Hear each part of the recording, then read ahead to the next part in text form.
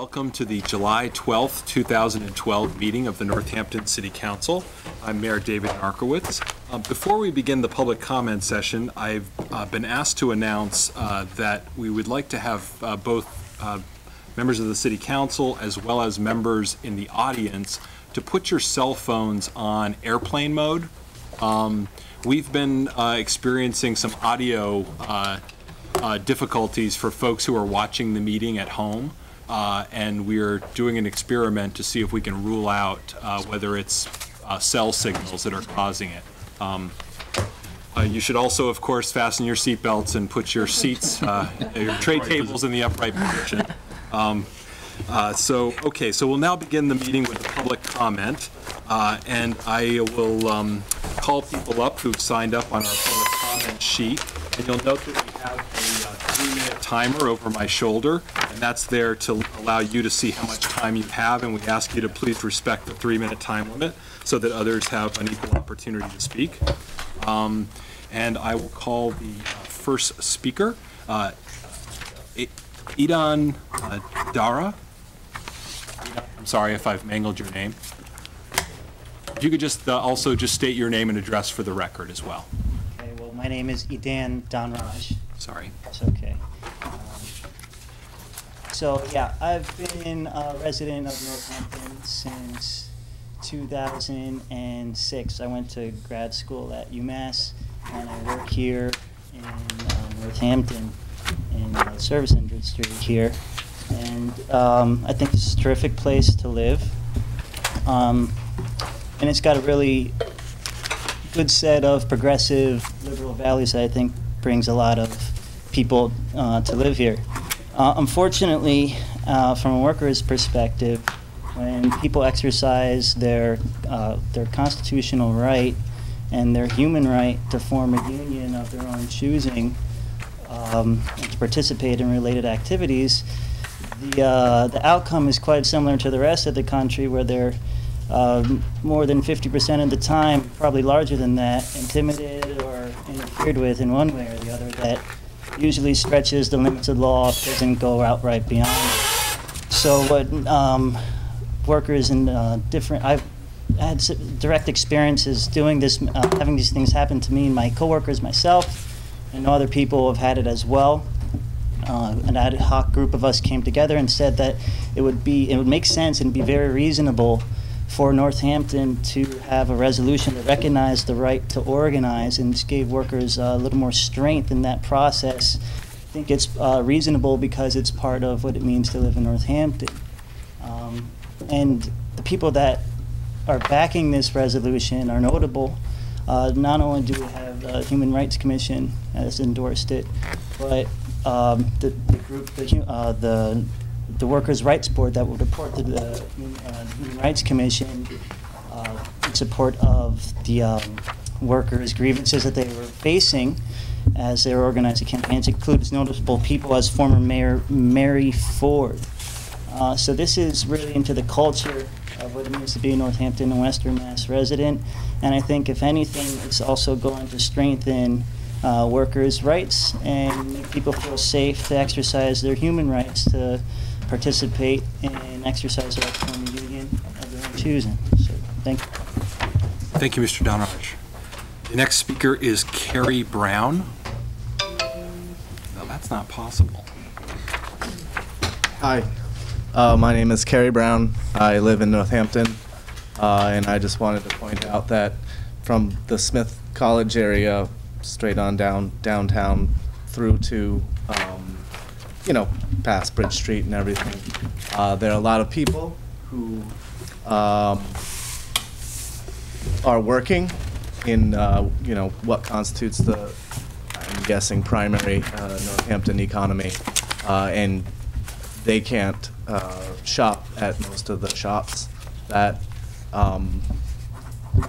are there, or go out to eat at the restaurants. Probably that they work at themselves because they're not making a living wage, and probably they're also not covered with sick days or health insurance. So I support Idan's resolution. Thanks. The next speaker is Marjorie Hess. Thank name is Marjorie Hess, and I live on Masonic Street. I'm a member of the Northampton Living Wage Coalition, and the Living Wage Coalition Steering Committee met earlier tonight and unanimously voted to endorse the right to organize resolution. In 2009, the City Council passed the Living Wage Resolution as a way to support Northampton workers. The Living Wage Resolution asks all Northampton businesses and employees to pay a living wage to their workers. Tonight's resolution, the right to organize, is another way to support Northampton workers, and I urge you to support it. Thank you. Thank you, Marjorie. The next speaker is Janelle Jorda.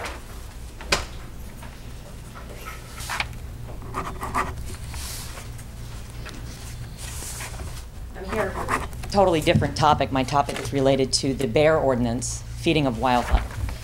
Black bears are getting a lot of attention these days for the wrong reasons. They're venturing too close to homes and into backyards looking for food. Bears that look for food near your home or in your yard likely have learned bad habits from people who feed them intentionally or unintentionally by carelessly leaving out food or garbage. There have been a growing number of conflicts between bears and people in the city of Northampton. Feeding bears, inadvertent or otherwise, is a serious public safety concern expressed by the Board of Health, Mass Department of Fisheries and Wildlife, and the Northampton Police Department. It constitutes a nuisance and a menace to property and the health, safety, and welfare of the residents of this city. Black bears live in close proximity to people in Northampton. Over the past several years, human-wildlife encounters dealing with black bears have increased. Human-provided food sources are a primary cause of conflict between black bears and people here in Northampton. Ordinances are a necessary part of any successful human-bear conflict management plan. Education and voluntary compliance are rarely enough to encourage everyone in the community to effectively manage potential bear attractants. And it just takes one bird feeder or poorly stored bag of dog food to sentence an unassuming bear to an early death. To avoid possible confrontations and property damage from bears, the most effective and long-lasting strategy is prevention. I believe that this ordinance that you're voting on tonight will be a very important part of an effective and long-lasting strategy. I also believe that a public awareness campaign should also ensure that residents are aware of this new ordinance, why it's being implemented, i.e. to prevent bears from becoming food conditioned, and thus a threat to public safety, and what the consequences of violating the new rules are. My interest is, and has always been, not for my own property, but for everyone living in the city of Northampton, including the black bears. I want to thank the city councilors, the Board of Health, the Massachusetts Department of Fisheries and Wildlife, and the Northampton Police Department. I hope you vote yes. Thanks. Thank you. The next speaker is Patricia Healy. Hi, my name is Patty Healy, 21 Longfellow Drive in Florence. I'm here as a member of the Massachusetts Nurses Association, and I'm a union member in a hospital in Massachusetts, and I'm here to support the resolution brought forward by my brothers and sisters here. The Mass Nurses Association represents hundreds of union members here in Northampton alone, as well as 2,000 members in Western Mass, and the MNA has the first bargaining unit in Massachusetts was formed here in Western Mass, and the first group of nurses to unionize in Massachusetts. The first group came from Western Mass. So we've had a wonderful history here of organizing. However, over the past 20 years, it's been very clear that the employers, especially very large employers, and in healthcare, Bay State Medical Center is one that I'm sure you're aware that they have been absolutely vehemently opposed to union organizing. And a number of nurses who have attempted to bring forward information about unsafe working conditions, unsafe conditions for patients, as they should do under their professional license, have been terminated at Bay State Medical Center and blacklisted from working in other hospitals in this area. I, for one, am a blacklisted nurse. If in Boston, I cannot work in certain hospitals because I'm a union member, and I've spoken in public about unsafe conditions in hospitals. one of the benefits of supporting workers to organize in healthcare is a very definite benefit to all members in this community, and that is that professionals who care for you can speak up about the unsafe practices that happen in the hospitals, unsafe staffing, medical errors, and numerous other things that happen to patients in the hospitals and to the community without retribution if they are union members. You have the right to organize, you have the right to belong to a union. Even if you're a union member, an employer can fire you, but you have the right to win your job back and to stand up for your position and being an advocate for patients. The last thing I wanted to mention is that the Mass Nurses Association was instrumental, the union was instrumental in the country for stopping mass smallpox immunizations of healthcare workers during the Bush administration when we went to war. It was the Massachusetts Nurses Association who took the first step and organized health professionals across the country and stopped the unnecessary, incredibly dangerous exposure of smallpox to be reintroduced to the population in Massachusetts and across the United States. And the only reason that happened is because those nurses were unionized and protected under the law. And they would not lose their jobs. Thanks. Thank you. Well timed. Next speaker is Joe Twarog. Thank you. I'm here to speak also in favor of the right to organize resolution here. I just wanted to speak on when the National Labor Relations Act was passed in 1935. It was in the midst of the Great Depression, and Congress and President Franklin Roosevelt spoke in favor of union organizing, in favor of union organizing. It's astonishing that that would happen from Congress and the President. Can we see that happening today? I don't think so. So right now, labor constitutes in the private sector about 7% of the organized workforce. Only 7% is organized in the private sector. If you include the public sector, it's about 11%. And yet the right wing bashes labor. 89% is unorganized, and yet we're blamed for all the ills in society. I also work for a union. I'm a labor educator. I live in Florence. So since then, things have turned, and after President Reagan busted the union, and granted that was an illegal strike, but they were desperate. The issues still remain. When you fly, you should worry about the air traffic controllers because the issues still remain 30 years later. It became fashionable to bust unions.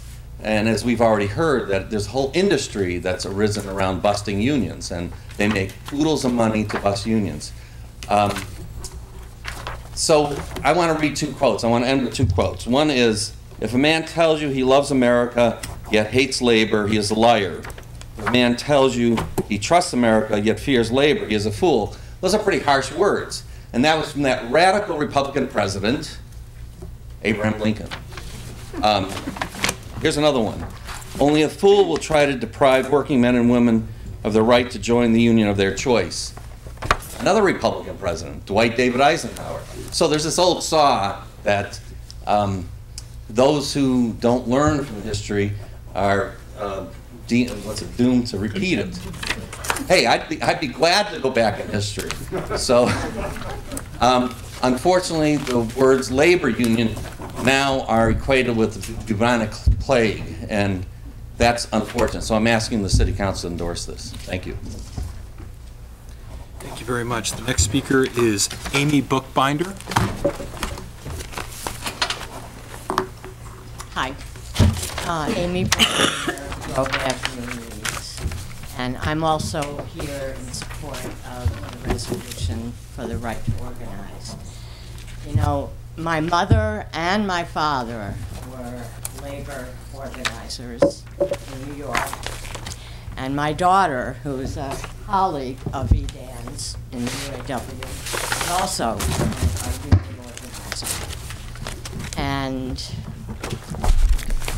my parents aren't here anymore to see what's going on now. They'd be very proud of my daughter for her work for labor, but they'd be absolutely appalled at how tough a job it is given the climate in this country.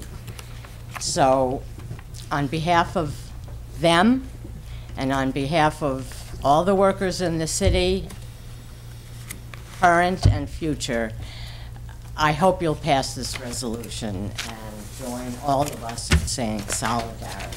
Thank you. Thank you. The next speaker is Roy C. Martin.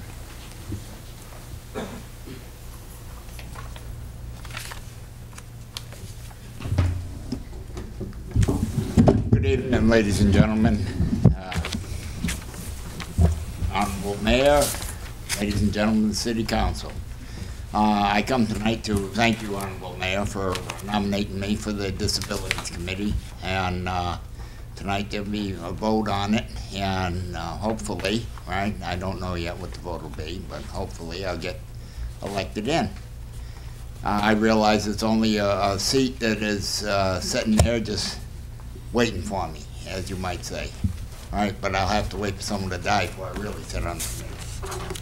Now, all right, with that said, you know, when I hear about unions, I think about way back in the 20s and the 30s when we had the real bloodletting unions, and they were going and fighting and you know, they were beating each other with baseball bats and everything else, and hiring people to come in, and the strike breakers were coming in against the strikers, you know, all of that. Now, that was back in the 30s, all right? Now, today we have a different society and a whole different bunch of people. And I think the people that want to organize and want to get together and want to have unions should be allowed to have unions. If I remember right, a few years, well, quite a few years ago, there was a law that was federal law that stated that every person, as long as a majority within a district had signed up to vote and voted on it, they could have a union. Now, I know a lot of places, right, and I can mention Toys R Us as one of them, right? You know, you mention union at Toys R Us and you're out the door. I know some people that work there that got fired because they mentioned unions. And I don't think that was right. I think that people have a total right to organize. They have a total right to get together. They have a total right to speak on their unions and, you know, elect their officers and have people speak on behalf of them. My ex, my son's mother, used to be president of the UAW 2223. And that's when she was pregnant for my son. And I think she did a pretty good job. You know, when Thea was there, right, you know, it was good, right? But we also got to look who else was working for the union. Claire Higgins was working for the union before she came here. She was working for the union before she came here and putting unions together. And then she came here and became mayor and she started union breaking. So, right, when the shoe goes on the other foot, what happens, right? Let's hope that we've got people that really realize that things are getting better and that things should get better. Thank you. Thank you, Mr. Martin. The next speaker is George Costigan.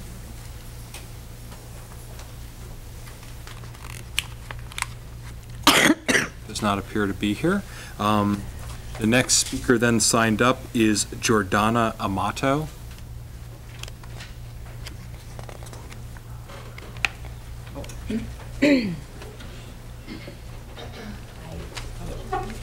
My name is Jordana Amato. I live in Florence. I'm a member of the Northampton Human Rights Committee, and I'm speaking here to support the resolution to support the workers' right to organize and bargain collectively. I'll just reiterate that the right to organize and bargain collectively is actually already a right. It is a right under the UN's Universal Declaration of Human Rights, and it's also protected. It's also a protected right under the U.S. law. But as we can see from Patty's story, the National Labor Relations Board is underfunded, and it has been insufficient in protecting these rights, and workers have suffered as a result. The reason why this issue is so compelling to me is due to its economic impact. Right now, income inequality is the highest it's ever been in the U.S. These enormous profits of companies are being made on the backs of workers who are barely making a living wage, if at all. The rich and powerful are squeezing the American workers and reaping the profits. We have to address this on a local and national level. Unionization and collective bargaining is an integral first step in reintroducing dignity and prosperity into the hands of workers. Thanks. Thank you very much. That concludes the list of folks who've signed up to speak. Are there any other folks who wish to speak in the public comment? Mr. Jones? And well, if you could just, okay. On the line. Certainly you can step forward. You could just again remind folks to state their name and address for the record. Thank you. My name is Sarah Weinberger, and I live on Harrison Avenue in Northampton. I'm a member also of the Northampton Human Rights Commission, and I'm very proud that the Commission is co-sponsoring the resolution in support of the right of workers to organize. It's important to remember that workers' rights can be threatened everywhere, including in our own community. This resolution affirms the rights of employees to claim what is already accorded to them by law and to strengthen existing labor laws, including providing the right to organize for all classes of workers. The Northampton Human Rights Commission advocates for the basic human rights of all people as articulated in the Universal Declaration of Human Rights. And I just want to specifically mention Article 23 of the Declaration that says everyone has the right to work, to free choice of employment, to just and favorable conditions of work, and to protection against unemployment. Everyone without any discrimination has the right to equal pay for equal work. Everyone who works has the right to just and favorable remuneration, ensuring for himself and his family or herself an existence worthy of human dignity and supplemented, if necessary, by other means of social protection. And lastly, everyone has the right to form and to join trade unions for the protection of their interests. On behalf of the Northampton Human Rights Commission, I urge the members of City Council to affirm the right to organize resolution in order to further the human rights of working people in our community. Thank you. Thank you very much.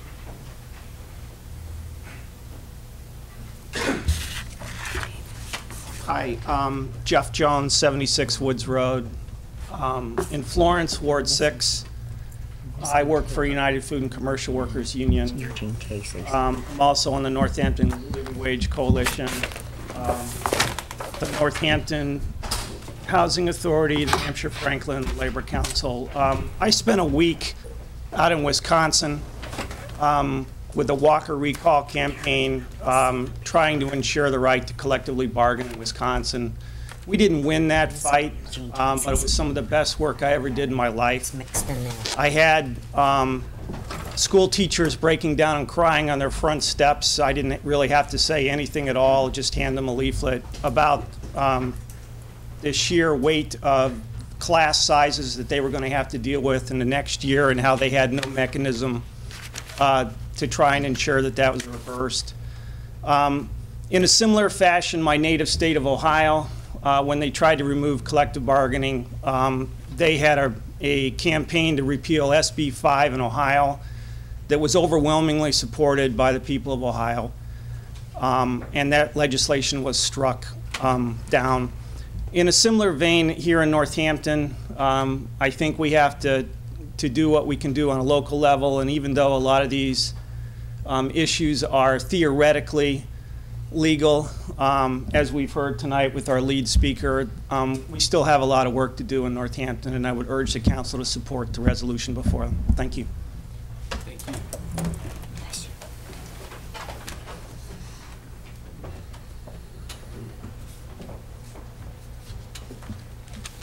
Hi, my name is Jasper Lapiensky. I live in Ward 3. And just for the record, I love unions, but voting is a form of public bargaining. Recalls are bad, whatever. You know my spiel on that. Okay. The warmest October day the Valley has ever had was October 17th, 1908. Towards the end of a 3-month-long drought, the air and land were so dry that temperatures became more and more radicalized. From 40 degrees that morning, it soared to 91 degrees that afternoon before plunging back to 40. Since then, it has yet to reach 90 again in October. Since then, though, the seasons have also changed dramatically this past year, of course. The 90-degree weather was in March, while October has officially or unofficially taken its place as New England's new snowiest month. So I think it's fair to say that most people who can hear me now believe in global warming. I also think it's fair, just as fair, to say that just as many people have nothing to say on the subject of solving it. So sorry to be blunt, but in my opinion, this city has right in front of our eyes a litany of things we could be doing about it here and now. Easy things, cheap things, useful things that could make a difference. Things like plowing the friggin' bike path on King Street. So it's kind of incredible to me that we could even think about not doing it. How long is it, half a mile? Okay, if it's half a mile, it would take 40 seconds of a plow driver's time to run it. Having no clue what the DPW pays, let's just say that at $25 an hour, that would cost 75 cents a storm. The snowiest winter ever would cost less than $10, so don't tell me it's a funding issue because you are flat out lying. The bike path to Florence somehow gets plowed every year. It's not a fiscal miracle, it gets plowed because the city has chosen to plow it. I personally like that they plow it, thank you. But why does that one get plowed? It gets plowed because it falls under the Safe Routes to School provision, which requires it. It falls under this provision, of course, funny story, because there's no sidewalk on Bridge Road. There's no sidewalk on North Maple, there's no sidewalk on Oak Street, there's no sidewalk on Chestnut Street, there's no sidewalk on Fox Farms Road. And all of these sidewalks, if they ever get built, would never be cleared anyway, because unlike bike paths, the city doesn't clear sidewalks at all. They're left to property owners who have no incentive to clear it in a few days, or let alone right away. The lack of sidewalks, the lack of city responsibility for the sidewalks we have, and the abandoning of the King Street bike path, these are all choices that the city makes. It's not a financial problem. The city council and school board combined spend $90-some-odd million every year. The money is there. In fact, it's not a fiscal issue, but a moral one. We have money, we choose to spend it on other things. Fine. The budget is, of course, a book of choices everywhere, and Northampton is no exception when it comes to putting its gasoline infrastructure first, everything else second, and its pedestrian infrastructure dead last. In fact, I'd say we're actually a little bit better than most places at offering non-petroleum transportation options. That's an honor bestowed accidentally upon the least crazy person in a hospital. Please plow the bike path. It's not that hard. Thank you. Thank you. Can I submit my comments? Most definitely. Thank you, Jasper. Sorry, my time. That's okay. Yes, ma'am. Certainly. If you just want to hand it, we can pass it around. Good evening. My name is Deborah Martin. I'm a private in the 15th Massachusetts. I'm known as Private Augie. And I just wanted to, it's actually an announcement and a public awareness of what's going to be happening in August at Look Park. Starting August 10th, actually, Friday night through Sunday. There's going to be upwards of over 300 reenactors camping at Look Park, and we're going to be holding a battle reenactment for the entire weekend. And it could very well bring in over 3,000 spectators, additional to what's already coming to the park, and also coming into Northampton and eating at the restaurants and swarming all over in these kind of uniforms. I am part of the union, I'm sorry. The battlefield is a 15-acre battlefield at Look Park. I don't know if everyone's familiar with what a great place it is to hold this kind of event. It's the first time in over a decade that something like this has happened, and it's the first time ever in the Western Mass that they've ever held a Civil War reenactment, an actual battle reenactment.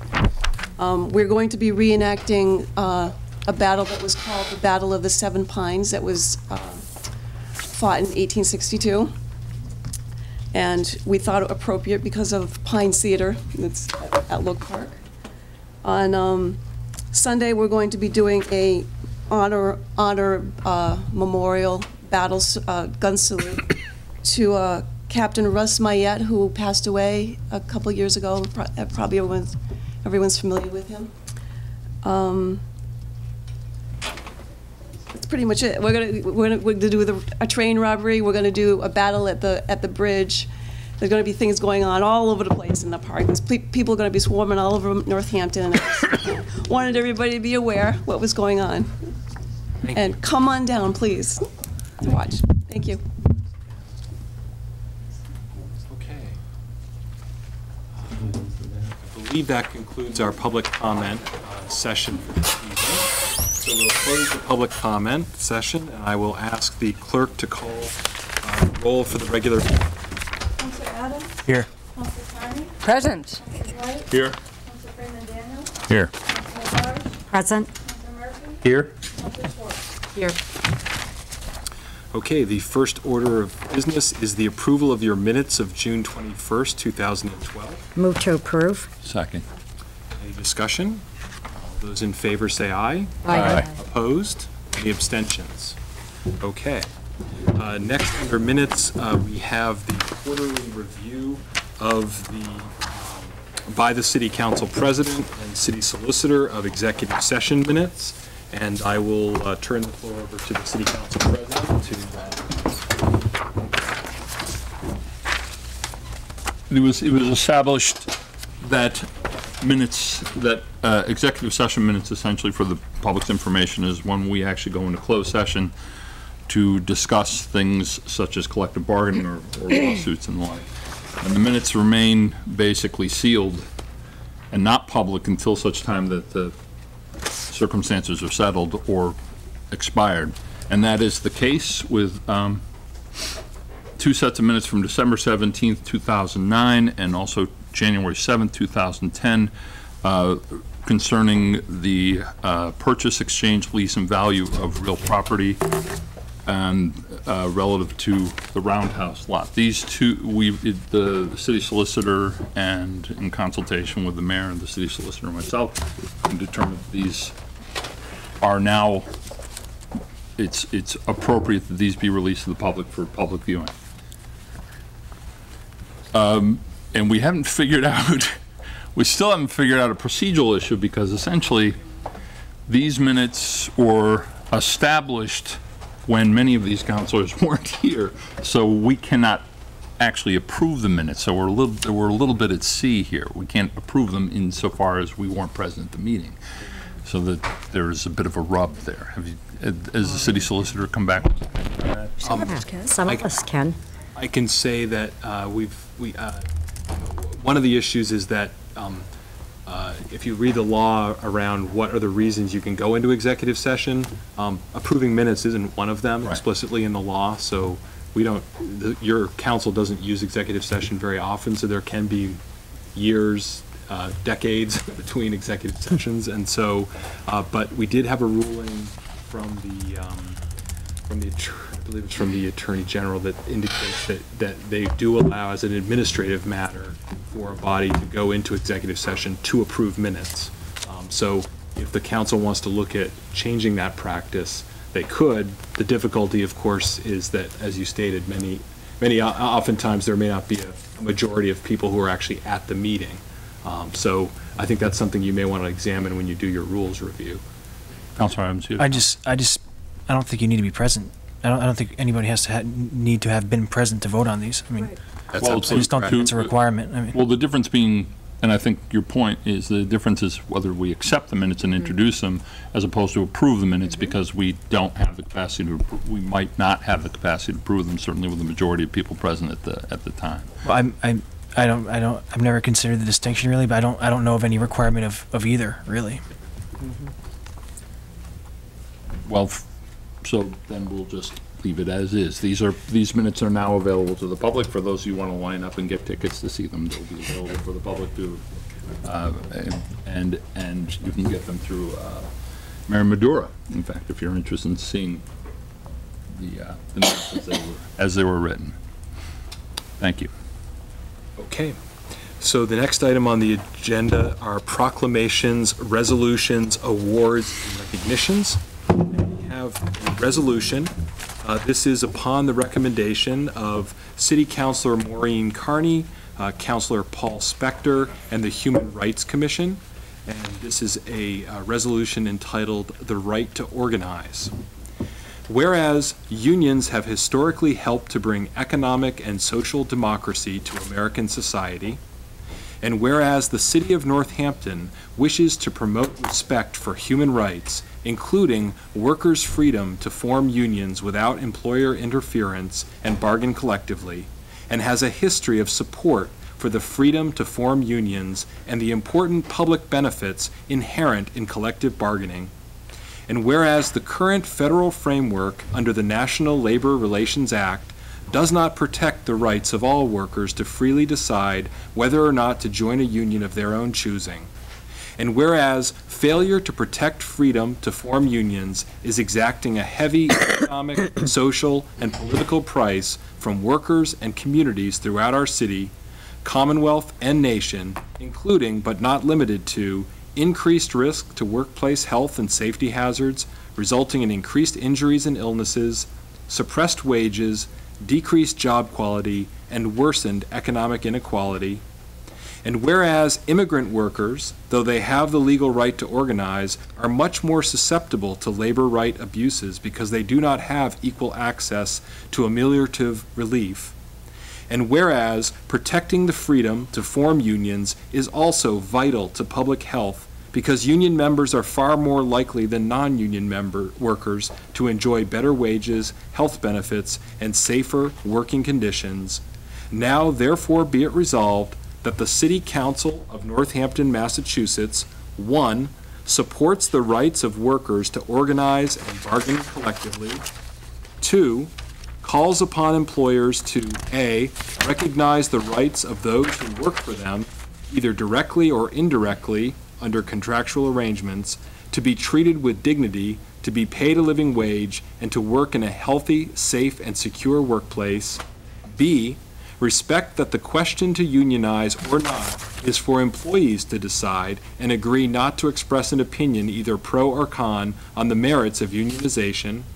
C, abide by their employees' decision when a majority indicates, by card check, an election supervised by the NLRB or other neutral body, petition, or other public statement, that it supports union representation and engage in collective bargaining to achieve a written agreement without undue delay. D, refrain from abusing National Labor Relations Board elections and appeals by using them as means for delaying or avoiding representation for their employees. And E, refrain from abusing the rights of undocumented immigrant workers. 3, calls upon the United States government to amend the National Labor Relations Act to A, provide for increased and meaningful penalties for the commission of unfair labor practices, B, ensure timely conduct of elections following the filing of representation petitions by referring issues to post-election proceedings whenever possible, and C, ensure that employers and labor organization representatives have equal access to potential members of a bargaining unit during representation election campaigns. D, include domestic and agricultural laborers as workers with a legal right to organize. 4, calls upon the Commonwealth to address labor issues on the state level by A, improving state labor laws to provide organizing and collective bargaining rights for workers in our Commonwealth so that contracts must be negotiated within a specific time frame. And B, improving and enforcing state laws against the use of public funds to oppose unions.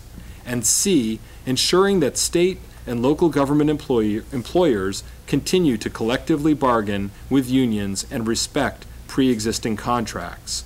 5, calls upon Congress to give its full support to the National Labor Relations Board so it can continue to protect workers in the United States.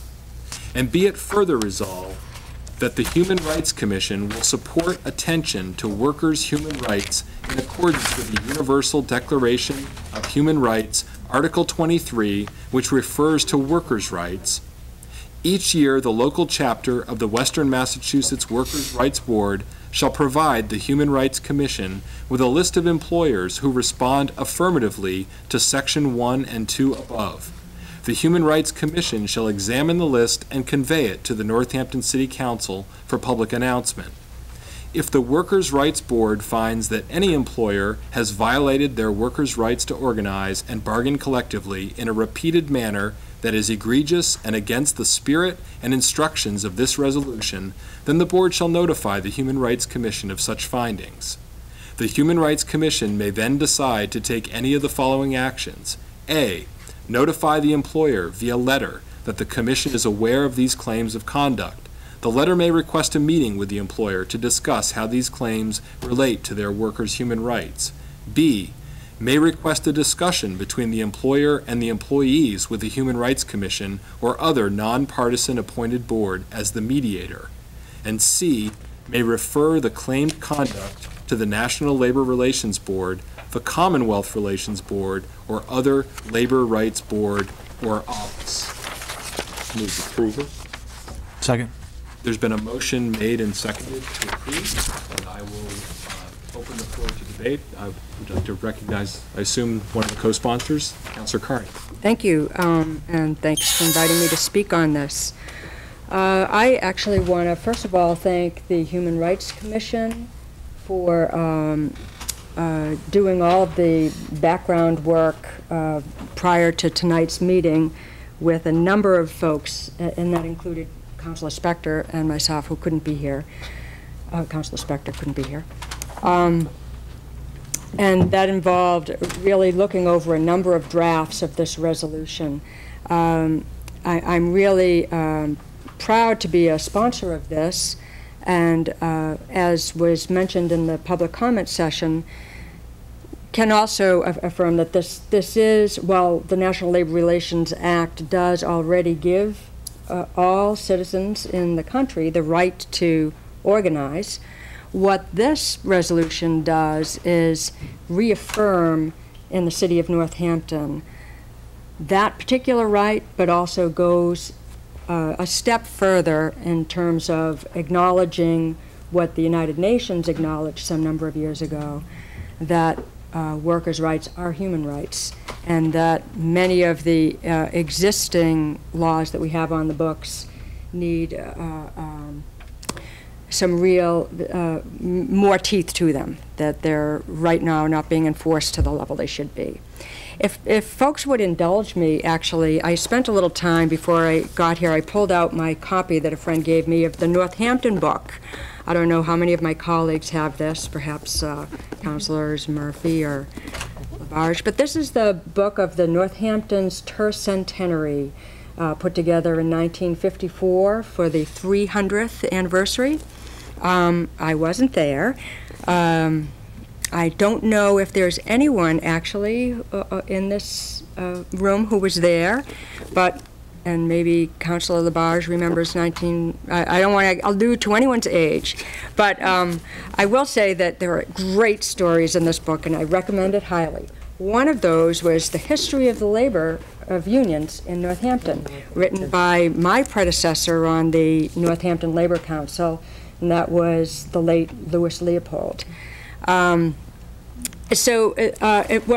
I won't take a long time, but I just want to mention a few paragraphs here that kind of set the stage for Northampton then. We would look at the turn of the century, so within the 1900s. Turn of the century saw the greatest growth in Northampton labor unions that had ever been experienced. In 1898, there were 7 unions. By 1903, the figure had jumped to 35. Membership in the Central Labor Union was 395 members in 1899, organized in 9 unions. 4 years later, the same body totaled 1,400 with 29 constituent unions, and an influence great enough then to have the City Council pass an ordinance requiring union help in construction and repair.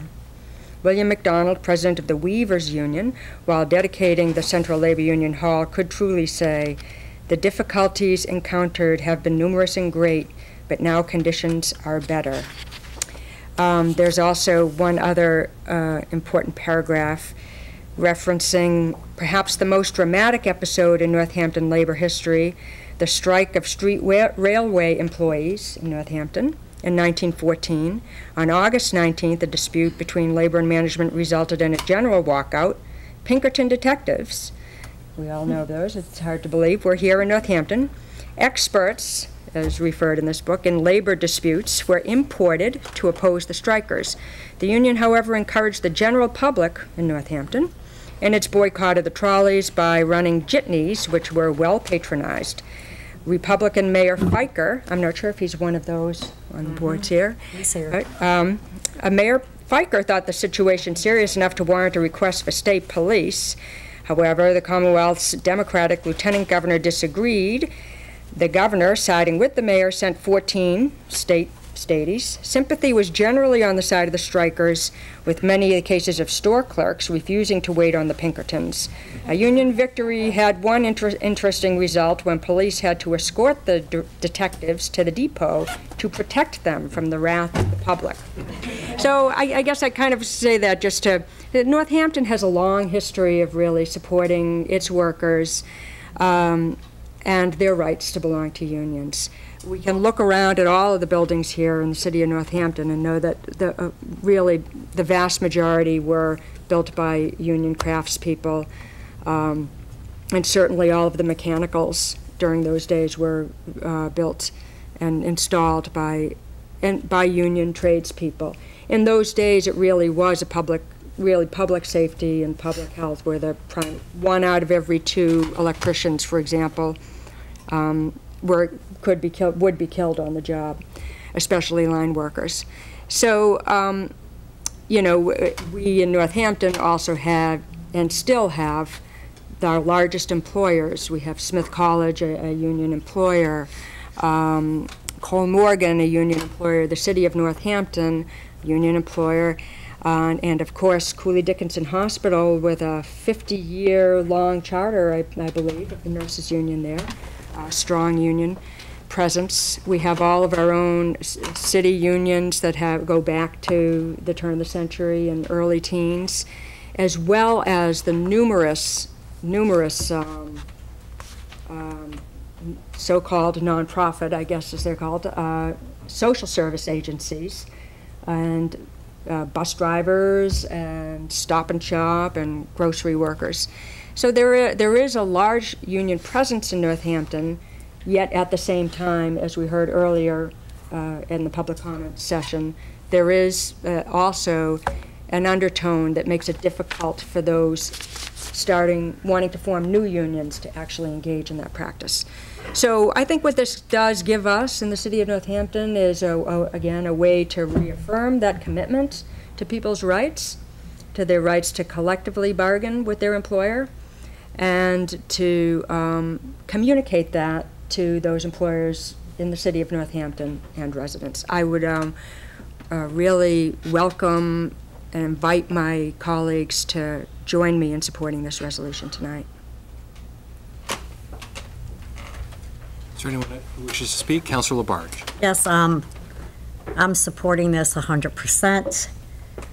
I highly agree that citizens should have the rights to organize. Being a union member myself for many, many years, just like you, Councilor Carney, I mean, you represent many, many union members. How can you not say no to something like this? And there's still, and I recall going to over by the Calvin Theater, and they were still talking about that there still was a lot of work to do about injuries still occurring. And I believe that. I've read it, and I believe it. I will always support all the nurses throughout the state of Massachusetts. Always have, always will. And I have a sign out in front of my lawn. If I could put 10 of them out there, I would. I think that the way that they're treated, to me, okay, is unfair. And for the amount of hours and work and how they give such professional care to very ill people or people who are, you know, getting ready to come home and so forth, it's them that make our people get better. So I also believe that you should have your rights. If you're working for somebody and that you would like to belong to a union, I think that employers should understand that yes, you do have a right, and it is a human right, that you should be protected, and also that employer needs to be educated. There's no question about that, about your human rights and your dignity and respect. Okay, safety is a big issue on jobs. I'm going to support this 100% because I believe in it. Council President. The resolutions are expression of resolve of the council, and the majority of the vote would express that resolve. And, you know, there hasn't been a disparity between classes. There, I said the word, I'm sorry, but there hasn't been such a great disparity since the Gilded Age.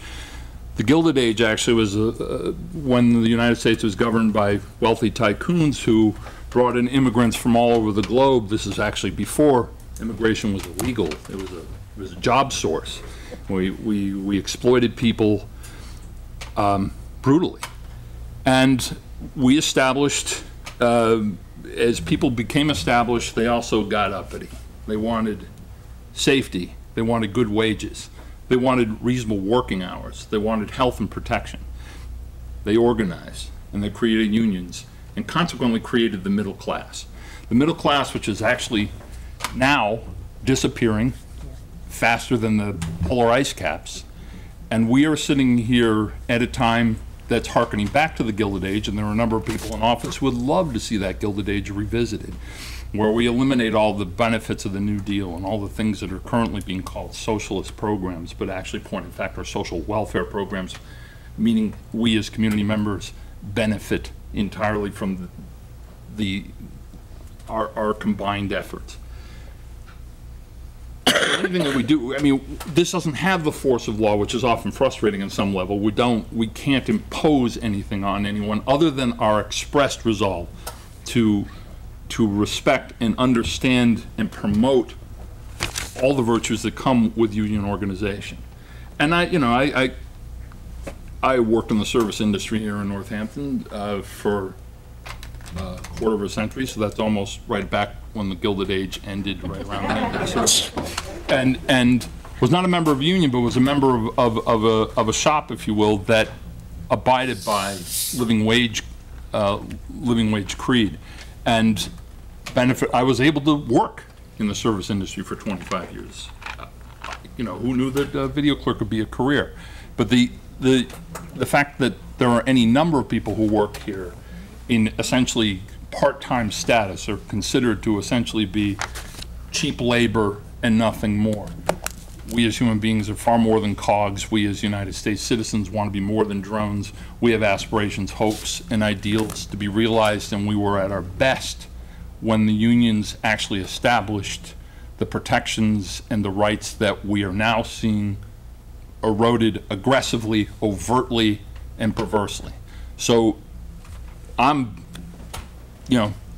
behind this, as Councilor Labarge is, 100%, simply because I think we can't yell this loud enough, personally. Does anyone else wish to speak on the resolution? Okay. Hearing none, then I will ask to call the ayes and nays. All those in favor of the resolution, say aye. Aye. Opposed? Any abstentions? Okay, so it's adopted unanimously on first reading.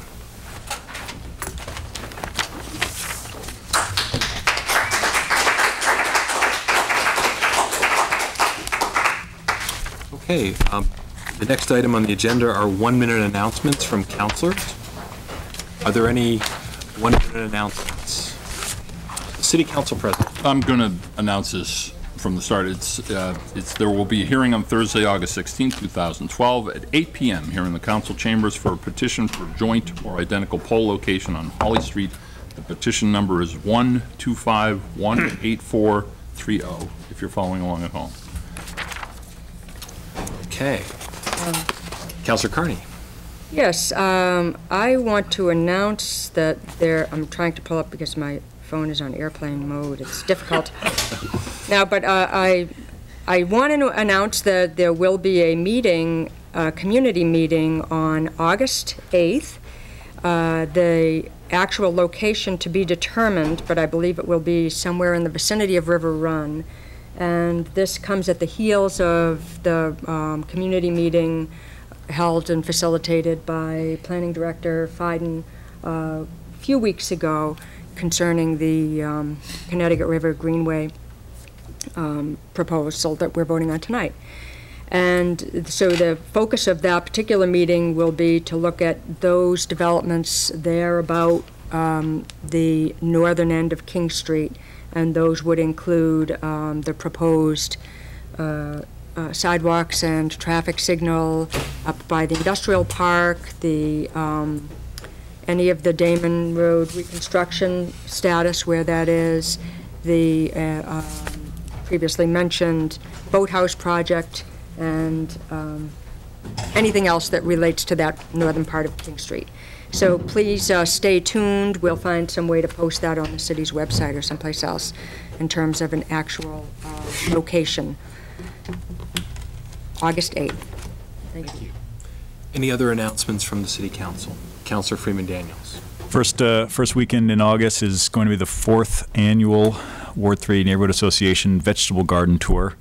Ward 3, of course, very illustrious in its history of agriculture, and this year is this is the 4th year for the Vegetable Garden Tour. Tickets are on sale at Cereos A2Z and Deals and Steals on Pearl Street, and it promises to be another great time with no repeats from previously shown gardens. It's a great walking tour or bike tour or driving tour, I guess, if you don't care about global warming, through Ward 3 and Ward 3 exclusively. So buy your tickets, and it's the first weekend in August. Thanks. Thank you. Any other announcements? Okay, hearing none, we'll move into the appointments, elections, and public hearings. You have several appointments to city boards, committees, and commissions. These are coming to you upon the recommendation of the Committee on Appointments and Evaluation. The first are 2 appointments to the Arts Council. George William Myers of 145 South Street in Northampton, a term from June 2012 to June 2015. That's filling a vacancy. And Robin Glenn of 78 Rick Drive in Florence, a term of June 2012 to June 2015, also filling a vacancy. Would you like me to take these as a group? Take them as a group. Okay. The next is an appointment to the Committee on Disabilities. Roy C. Martin of 81 Conn Street, apartment 539, appointed as an associate member, a term from June 2012 to June 2015, filling the expired term of Barbara Black. And finally, an appointment to the Planning Board. John Lutz of 291 Haydenville Road in Leeds, a term to expire March 2015, and he will be filling the unexpired term of Catherine Baker. Move to approve. Second. There's been a motion made and seconded. Is there any discussion? We did interview all these citizens coming in for to be evaluated, and I can't say, like, George Myers and Robin Glenn, Roy Martin, and John Lutz. All of them were very well qualified.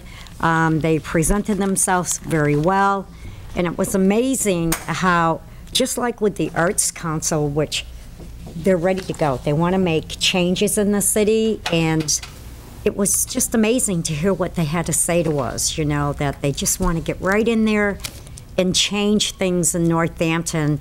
And I know when Councilor Schwartz was with us also, I mean, it was just amazing, wasn't it, Councilor, just to hear what they want to do for our city. Roy Martin, who is here today, and I want to thank you for being here, Roy. I mean, he has worked with people with disabilities, and he is looking very forward to belonging to the Committee on Disabilities, and I think he will do well on it. John Lutz, very well qualified.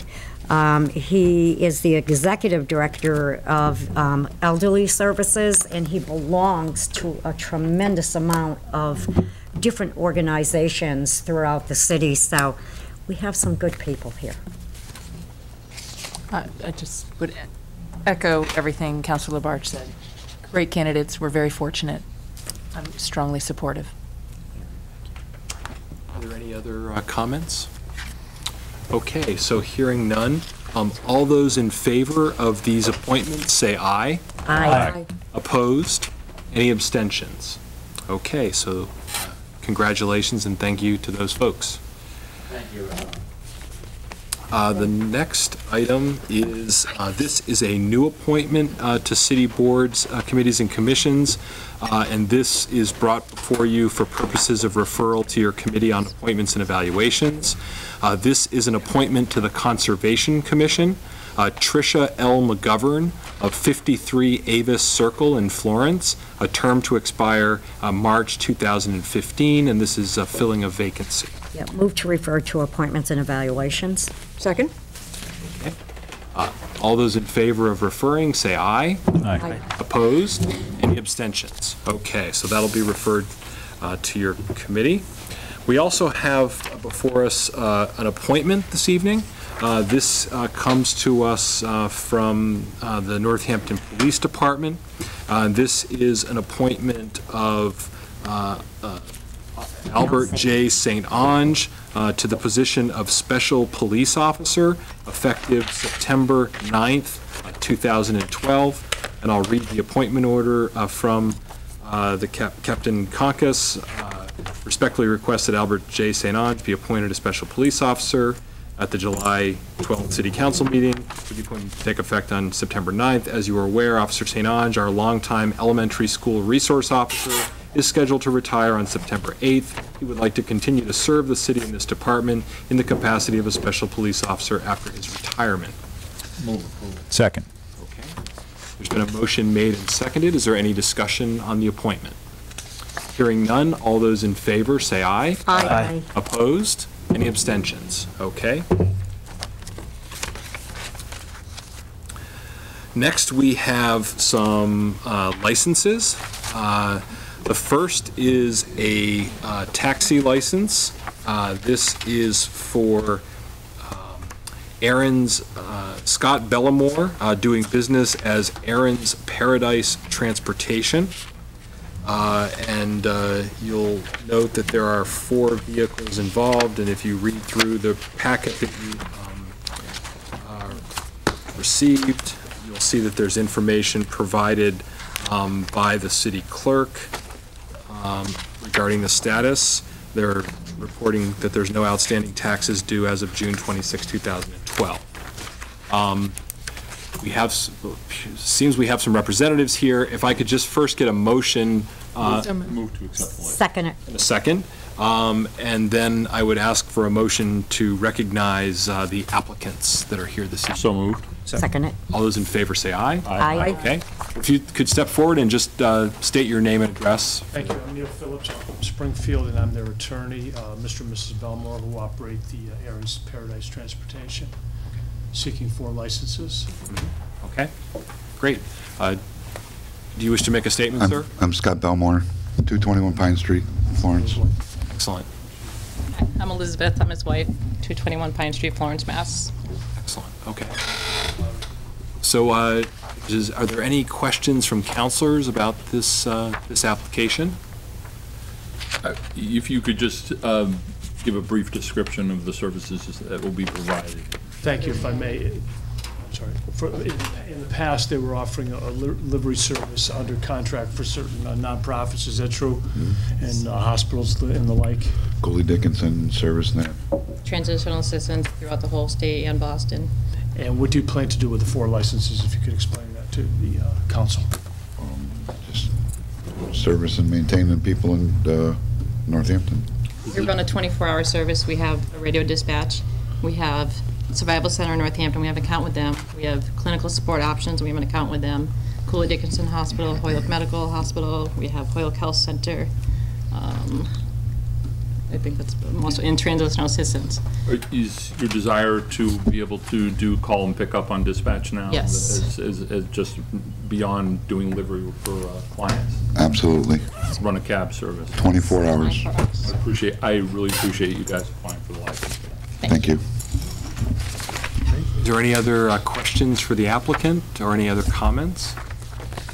Okay, hearing none. All those in favor of approving the license, say aye. Aye. Opposed? Any abstention? Okay, congratulations. Thanks. Thank you. Thank you. Thanks.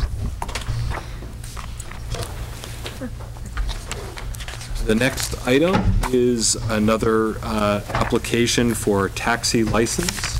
This is Brian DeLue and Justin Wentworth. and they are applying on behalf of Go Green Cab and Transportation Company. This is, again, taxi licenses, and it would be for 3 vehicles. And again, we have reporting from the city clerk that indicates there are no outstanding taxes as of July 3rd. I would first entertain a motion. Move to accept the license. Second it. Okay. Move to recognize the applicants. Second it. All those in favor? Aye. Opposed? Okay. Gentlemen. Hello, my name's Justin Wentworth, live on 638 Riverside Drive. We're both ex-employees of Green Cab, which you probably all know closed down June 1st, and we've decided to move ahead and start our own new company to service the Northampton area in I'm going to say, a much more legitimate way than a lot of companies have been doing recently. We are looking to essentially serve the community in a safer, more affordable way than has been happening. Do you have any statements? Just noticing on the screen there that the address is incorrect. We're actually operating out of 2 Con Street, number unit 34. Okay. Instead of 53 High Street. It's correct on here. It's correct on the application. Yeah. Yeah, that's the home address. I think that's your home address. I think that's what that's listed for. That was the temporary beginning as we were moving the process. It is 2 Con Street, number 4. Just for number 34. Councilor Carney. Oh, just since you alluded to this, could you maybe expand a little bit upon what you consider to be a safer and more economical practice that you'll be? Absolutely. For the most part, the safety, as we know, there's been about 15 companies running ass taxis throughout the area.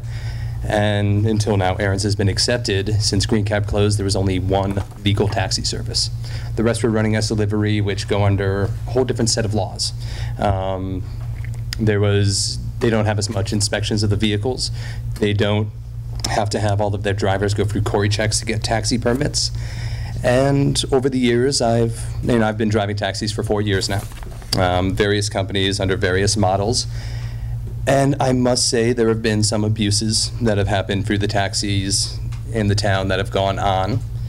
A lot of the companies are great. There's a lot of great drivers. I'm not trying to badmouth the whole industry as it is, but there have been sexual harassment suits. There have been drivers who have been driving under influence, and a lot of this is because they're not Cory checked. Nobody knows who's driving these cabs. Nobody knows how safe they are. Nobody knows how safe the vehicles are because they're not actual taxis. And we're looking to help provide a more legit, legal, and certified taxi service. Thank you. Justin, you guys are basically transitioning from the Picnelli group. Are you kind of aspire? I see green in the name, so I was wondering if that's any indication of a. We are dedicated to green technologies. We are starting with 3 of the old Green Cab hybrids, and in the future, we're looking to move towards even greener hybrids, because the Ford Escapes, there's other ones that get a bit of better gas mileage and are greener vehicles, and as we know, technology is changing, and they're going to get greener and greener as time goes on. And we're looking to keep pushing forward with that technology. Well, thank you also for applying for these licenses, and it's nice that actually within a month's time we're picking up several taxi cab agencies. Mm-hmm. It's very good to see. And in fact, actually, we were very concerned when we lost one of the larger agencies, and it's nice that you're picking up that flag. So, thank you. Councilor Freeman Daniels. Can you comment on how convenient it is to have a business headquartered in Ward 3 on Con Street? The convenience of it is the Green Cab was the only company that actually had walk-in service. You could walk into the office if you cannot communicate with any other company. If they're all busy, you can actually walk in and wait. When Green Cab closed, nobody else has one. Now we do, right around the corner from where Green Cab was, right around the corner from the bus terminal. We've got a large office, seating capacity of at least 6. Well, that's because we have 6 chairs. Once we get more, we can seat more, and we can offer a safe waiting place, dry waiting place in the rain for people while they're trying to get a cab. Excellent, thank you. Are there any other questions, meeting or otherwise? Okay. Okay, well, thank you both, and I'll ask then for the council's determination on this. All those in favor of approving the license, say aye. Aye. Opposed? Any abstentions? Congratulations. Thank you. Good luck. Okay, so that completes the licenses on this evening's agenda. I will now recess the regular meeting and move on to the Finance Committee and ask the clerk to call the roll of the Finance Committee. Present. Here? Present? Here? Okay. Just need to move over to the agenda. Okay, so the first item on the Finance Committee agenda, we have financial order. This is an FY 2012 budgetary transfer, $40,500. Upon the recommendation of the mayor of the Finance Committee, order that the following FY 2012 budgetary transfers be and hereby are made. Essentially, it's public safety dispatch, P&S, transferring to P&S, public safety dispatch O&M replacement equipment. And then from general liability insurance O&M to the legal O&M, $20,500 for the total $40,500. Move to recommend. Second. Okay, so it's been made and recommended in Finance Committee. And again, these are some of the end-of-year transfers that are required. We're allowed before July 15th to make these transfers. And the Finance Director's report goes into detail about the need in the Public Safety Dispatch Center. There was the need to replace their uninterrupted power supply, or UPS device, which is designed to protect against power failures and electrical surges. They have had that unit needs urgent replacement, and so they have some funding available in their P&S line item that they'd like to move over into O&M to be able to make that purchase. Excuse me.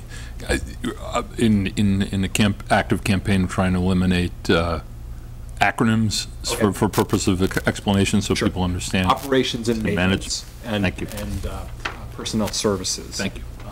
Are the two acronyms. Those are the two primary parts of departmental budgets.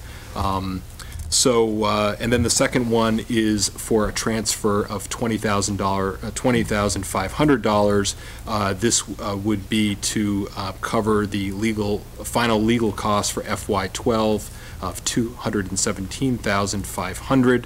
And that allows us again to close out the year. I will note, because this is in this 2-week window, the first till July 15th, if this does get recommended to the full council, we'll be requesting 2 readings on it in order so that it can be completed before July 15th.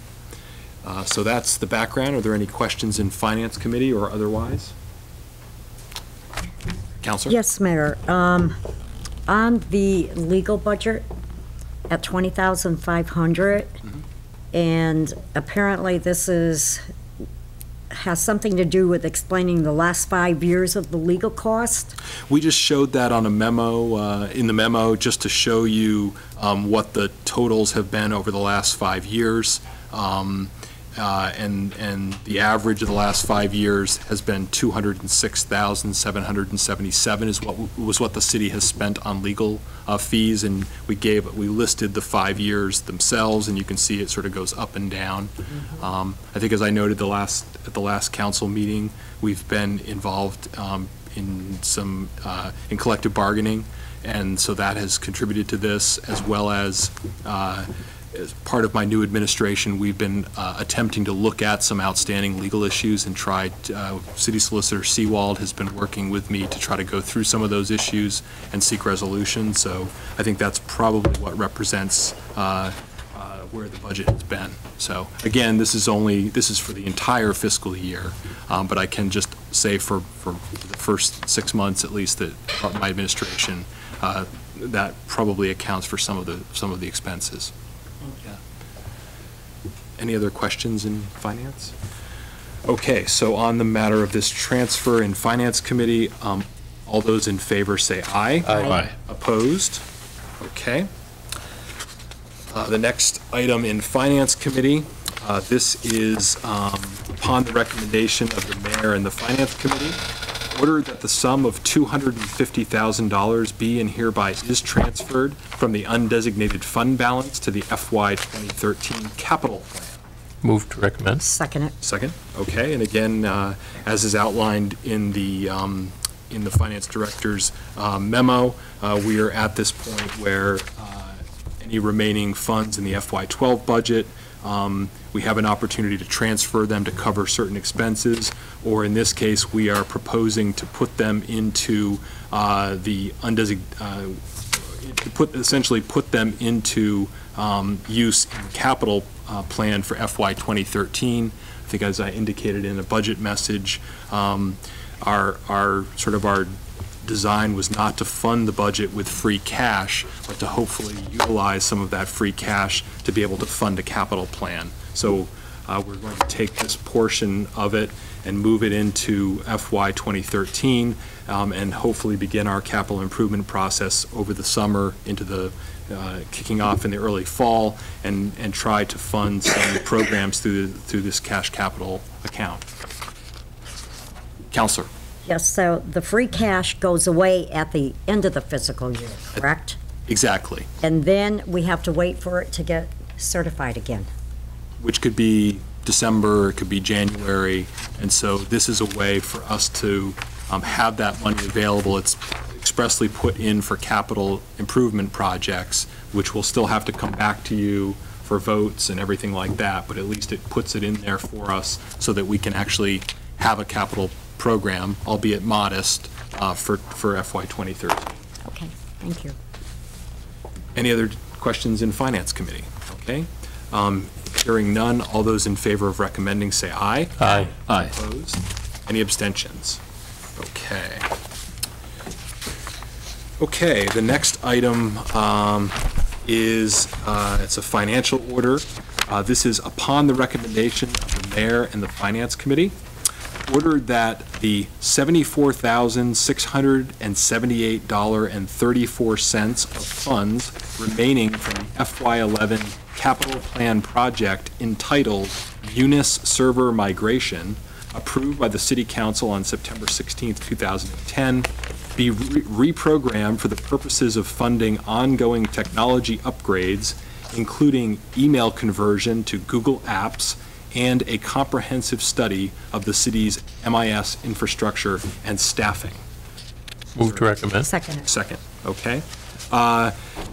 Some of you know we experienced a bit of an email glitch. I believe it was Thursday, June 21st, late in the day, and we have a local network that our city employees function on.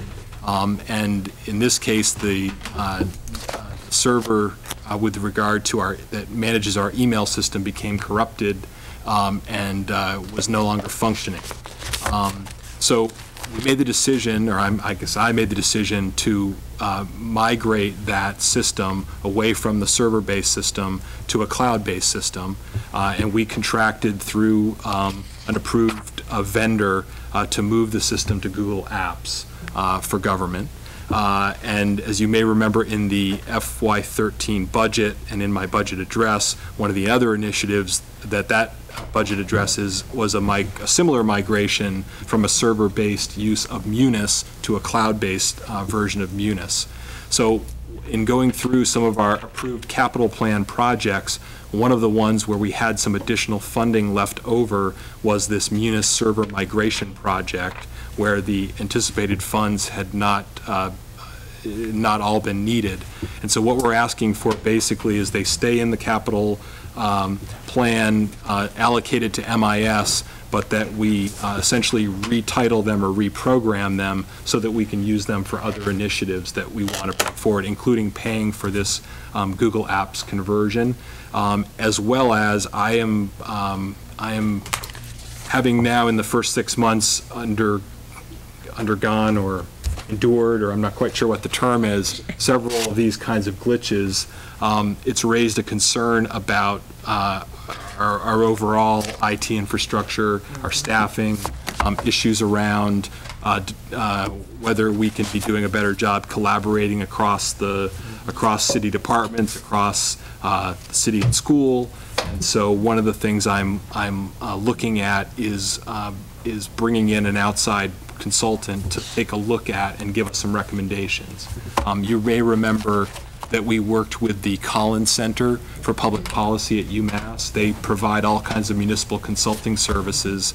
They did consulting work on the charter. They've done a series of these IT studies for communities where they sort of go through and look at your infrastructure and look at your staffing and look at the size, the number of employees, et cetera, and come back with some recommendations about the kinds of what kind of a system or what kind of infrastructure we should be looking at.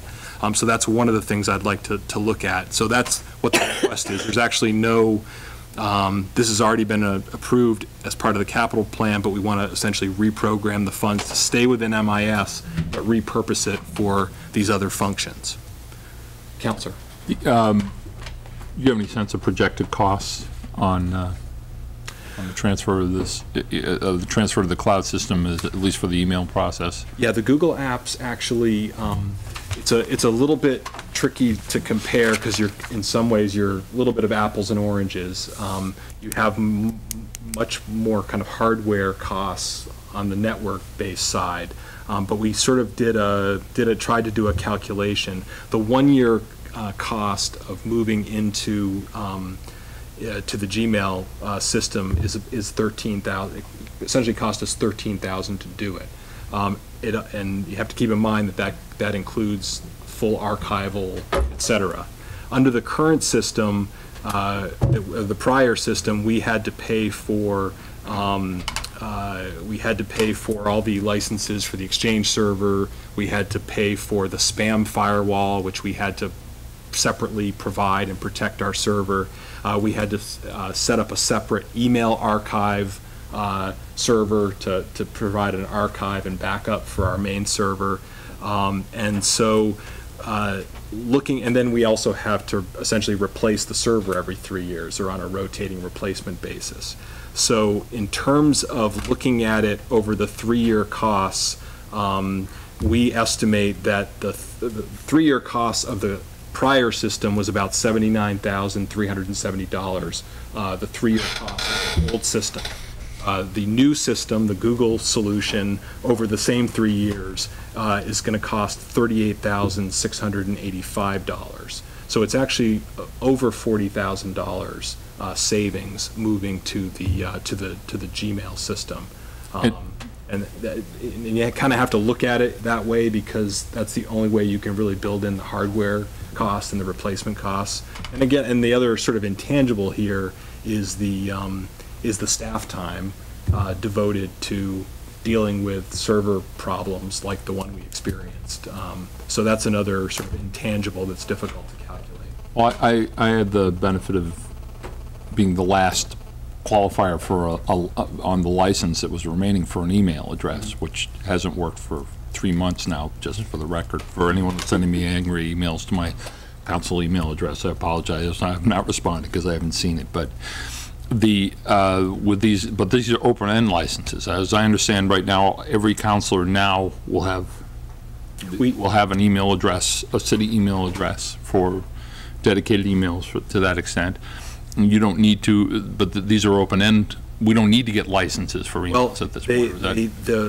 The format that they use, there's a per user part built into this system. And so we do have to give them a certain number of users and tell them what the email address is. We did actually, when we did this transition, we allocated enough licenses so the full city council could all have these if they chose to. And that's included in your projected cost on this? That's included in the projected cost. It's about it's about $43.60 a user for these accounts. Per year. Per user, yeah. Per year. Exactly. Yes.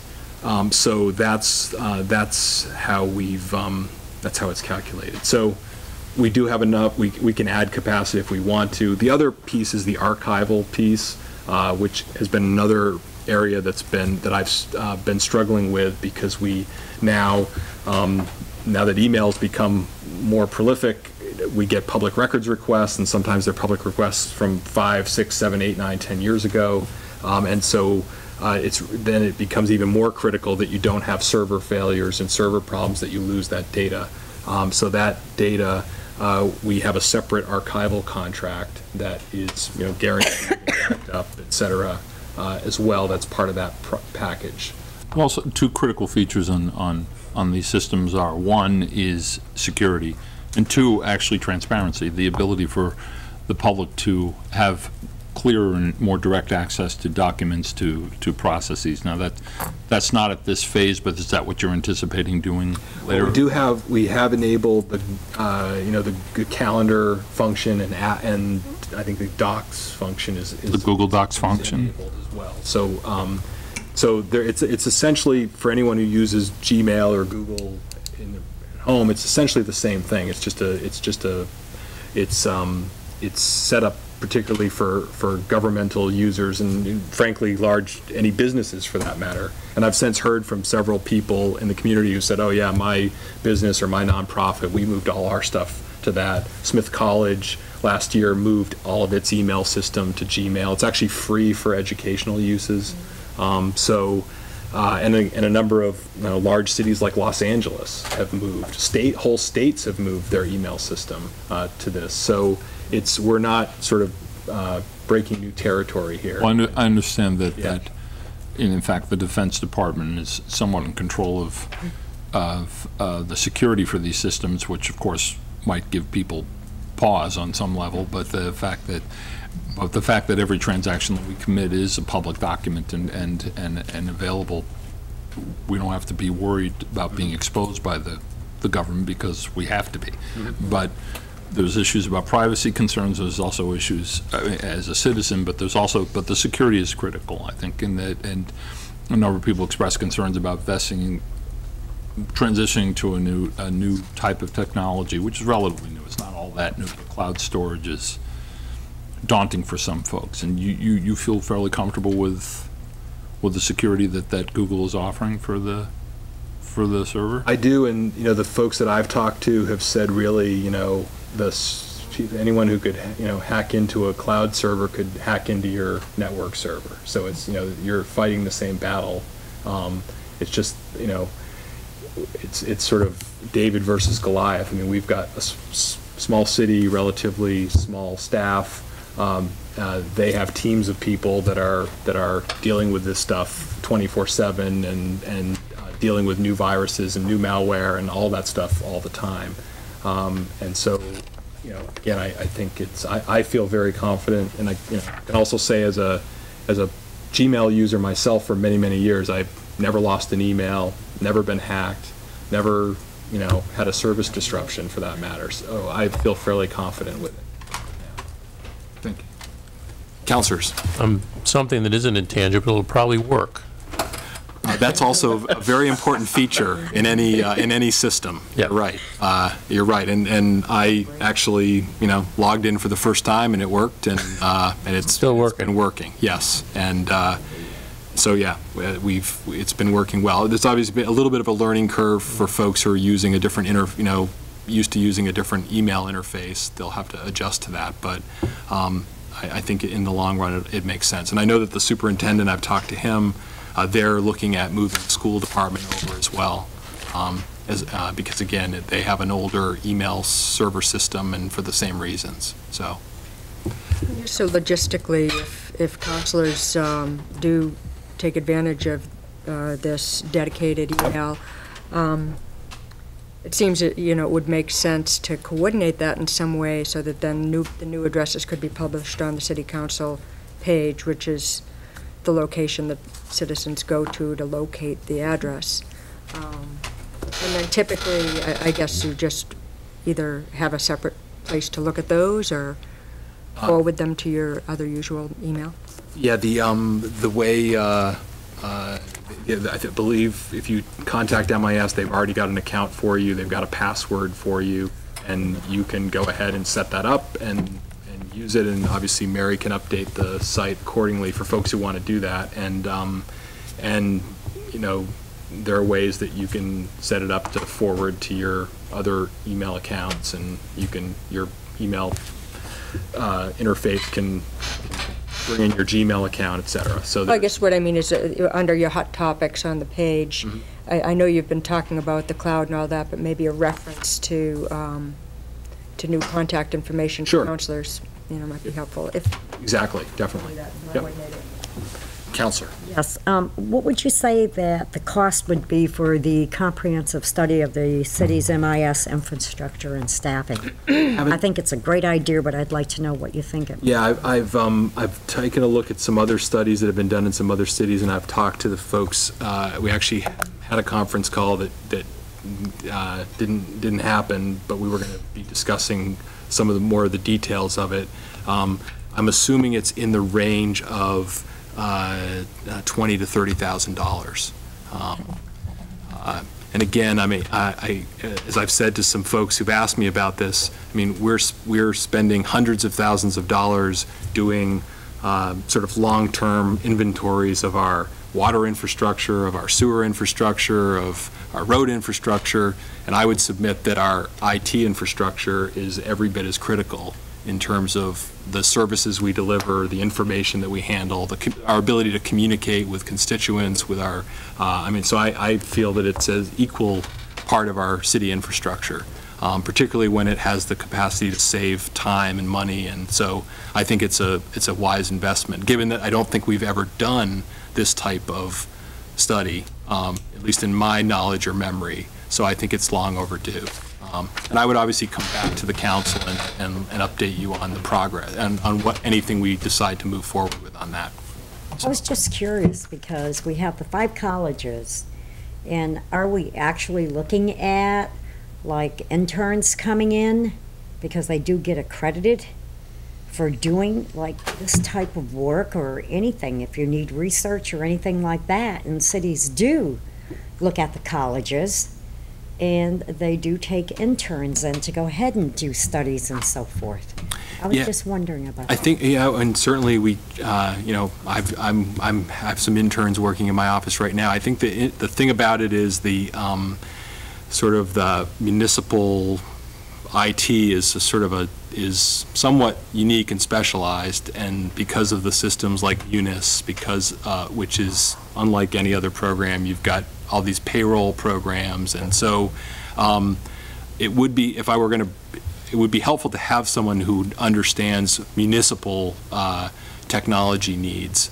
We've got a lot of special, the assessors use special software that's only, specialized for assessing in municipalities. So there's school reporting software. There's all these kinds of things that are fairly specialized. So that would be the one concern. I'm sure we could bring in people who are knowledgeable and could give us some good advice, but in terms of the specialized stuff, I think that would be the concern. Yeah. Okay, thank you. Counselor. This is a similar comment to the counselor from Ward 6. I am not sure that, so my understanding is that this order would reprogram the city to spend money on what it's already going to spend money on, right? The Google Apps conversion. Well, we were going to spend that money to migrate our Munis server to another Munis server. We've now disbanded that idea, and because we're not going to move it to another server, so this is some additional capital money that's unspent. So have we? I mean, has the city paid Google yet, or will it be paying it from this account? We have. Yes, we will be paying it. We will be from this paying account. It from this okay. account, exactly. So there's some we're going to lose. Some of these dollars are going to go to pay for what we've already bought.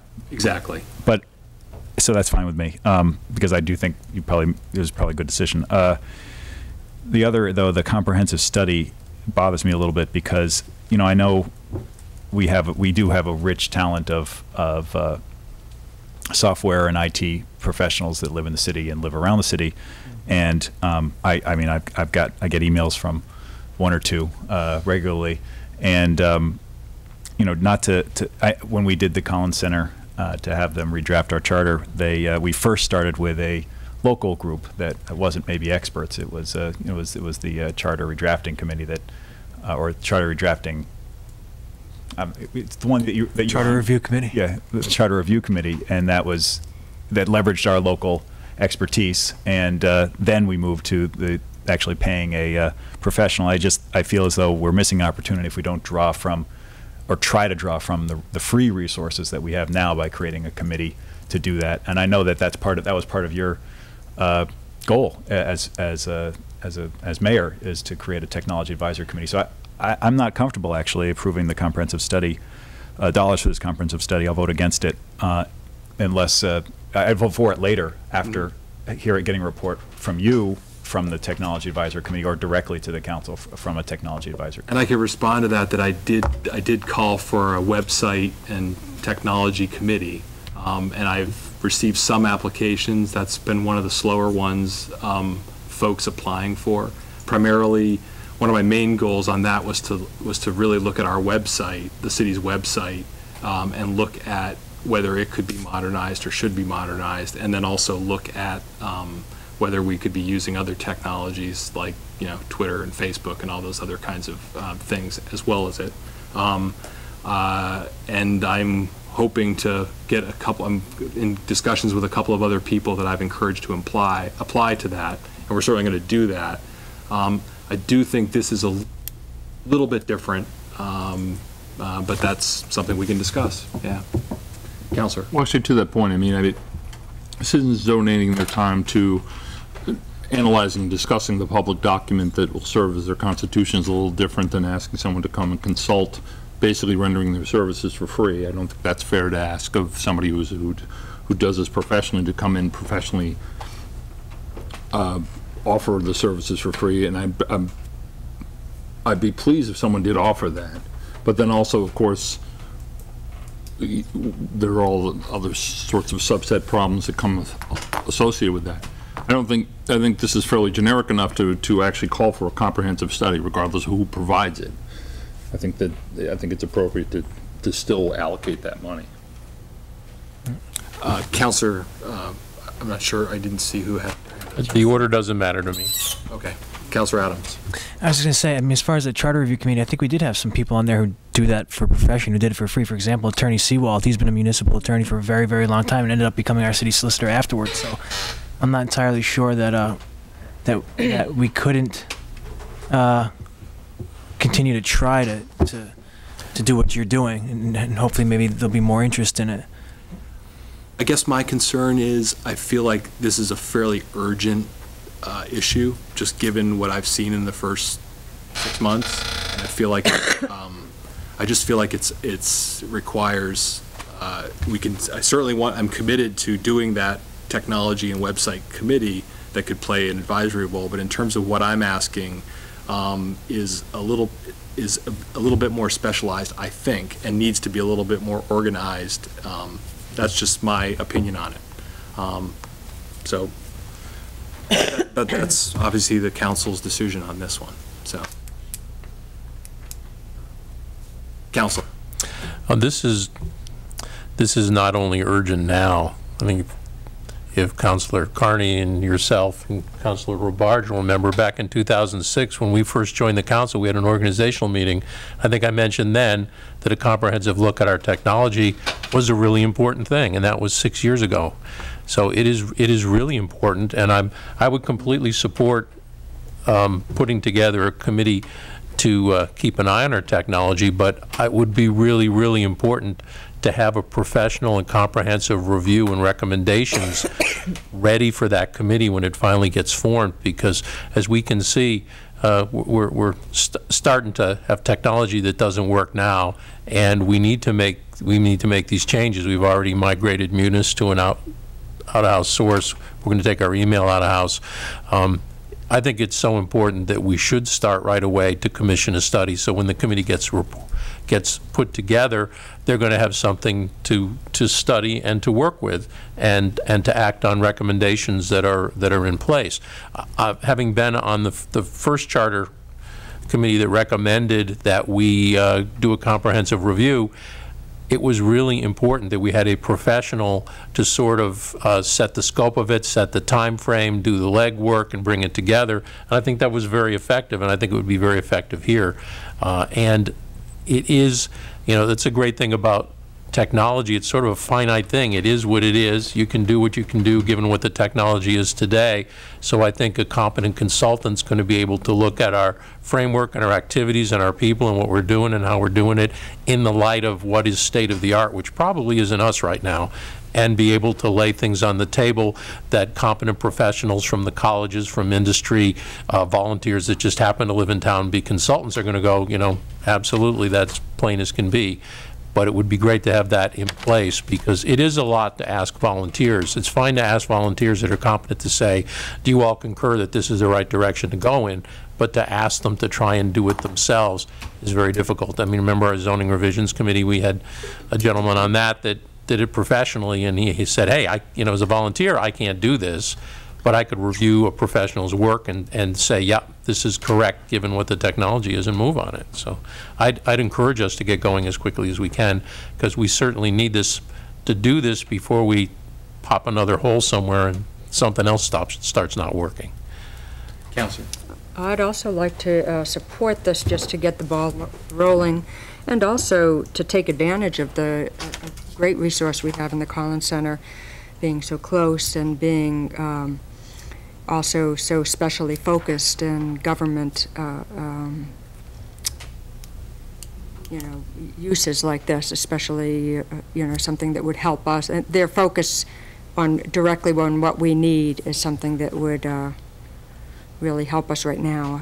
I think it's small money for what we could get. Councilor Labarge and then Councilor. I'd like to move the motion. I think this is in Finance Committee. Did you have one other? I did have a comment on that. Okay. Would you yield to Councilor Dwight, or do you want to? And not to one-up you, Councilor Murphy, but actually 12 years ago, I called for a comprehensive review. Sure did. We are actually, we are beyond crisis at this point. We are literally, we're running on duct tape and hopes and wishes, and so the urgency has been there for some time, and now it is actually, we have now pushed it to the point. We're beyond state of the art. Unless there's a state of the art of dysfunction, which we are pretty much at. And I think the distinction, it's important to make that what we're talking about is an infrastructure review, and we want comprehensive understanding of what's the best way to proceed. And I do believe that there is talent here in the community, and I wouldn't discourage any participation in that regard. But I'd like to have someone by contract, by pay, to be very responsible, to be accountable for the process and the review, because I think that's in our best interest ultimately, because what stands at risk here is actually a complete failure, literally, of the system, that we would not be able to function as a city government if this system is not able to survive and sustain. So I will vote in favor of this. Okay, so this is in Finance Committee. So all those in favor of recommending say aye. Aye. Opposed? Any abstentions? Okay, so this will come out to the full council.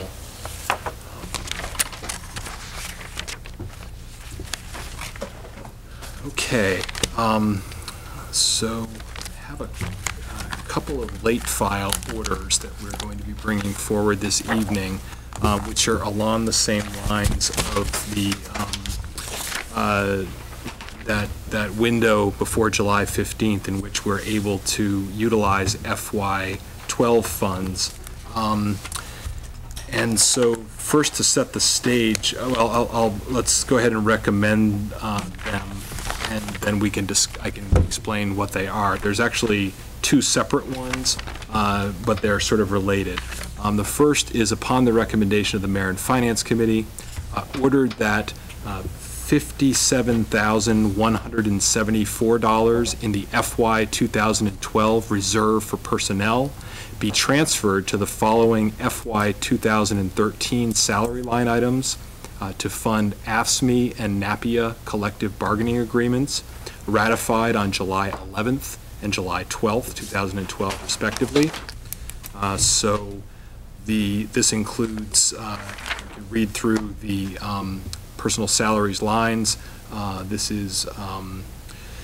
to To the assessor's office, $4,598. To the recreation department, $6,878. Veterans, $2,942.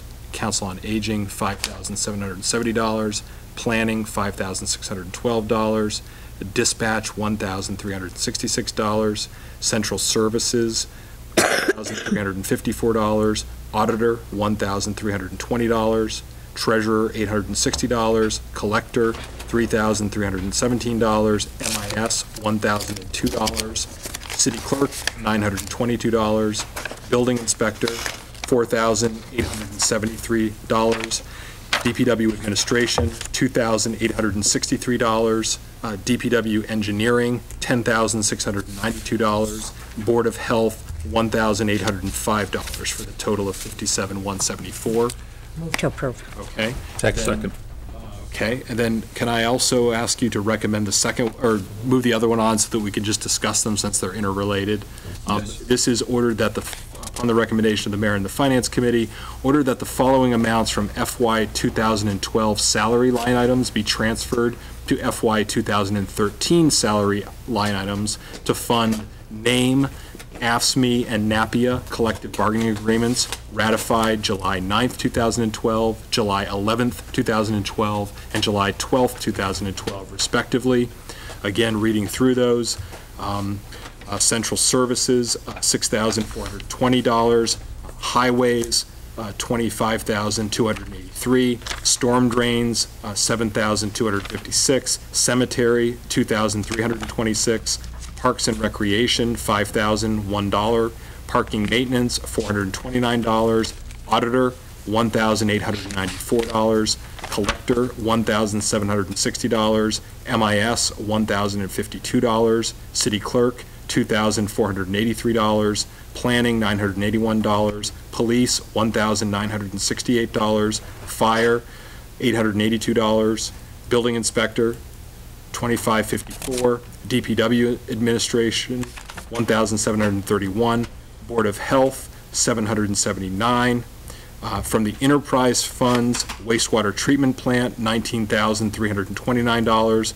Water general operators, P&S, $21,073. Water treatment, P&S, salaries, $16,233. And landfill, $2,581. Again, this is for a total of $122,005. Move to approve. Second. Okay. So by way of background, as I stated earlier in the meeting, we have had a number of open collective bargaining contracts, and we have been trying to work through those.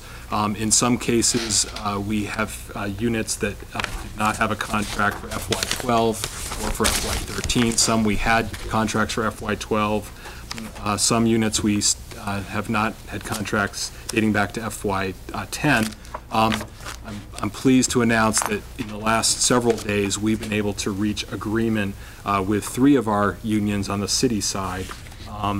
The first being the AFSCME unit, which is the American Federation of State, County, and Municipal Employees. That's primarily our clerical workers in our various city departments. It's 34 members. Similarly, we've reached an agreement with Northampton Association of Municipal Employees, NAME, which is largely our DPW. That's 60 employees. And then finally, NAPIA, which is our Northampton Administrative and Professional Employees Association, which is 50 members.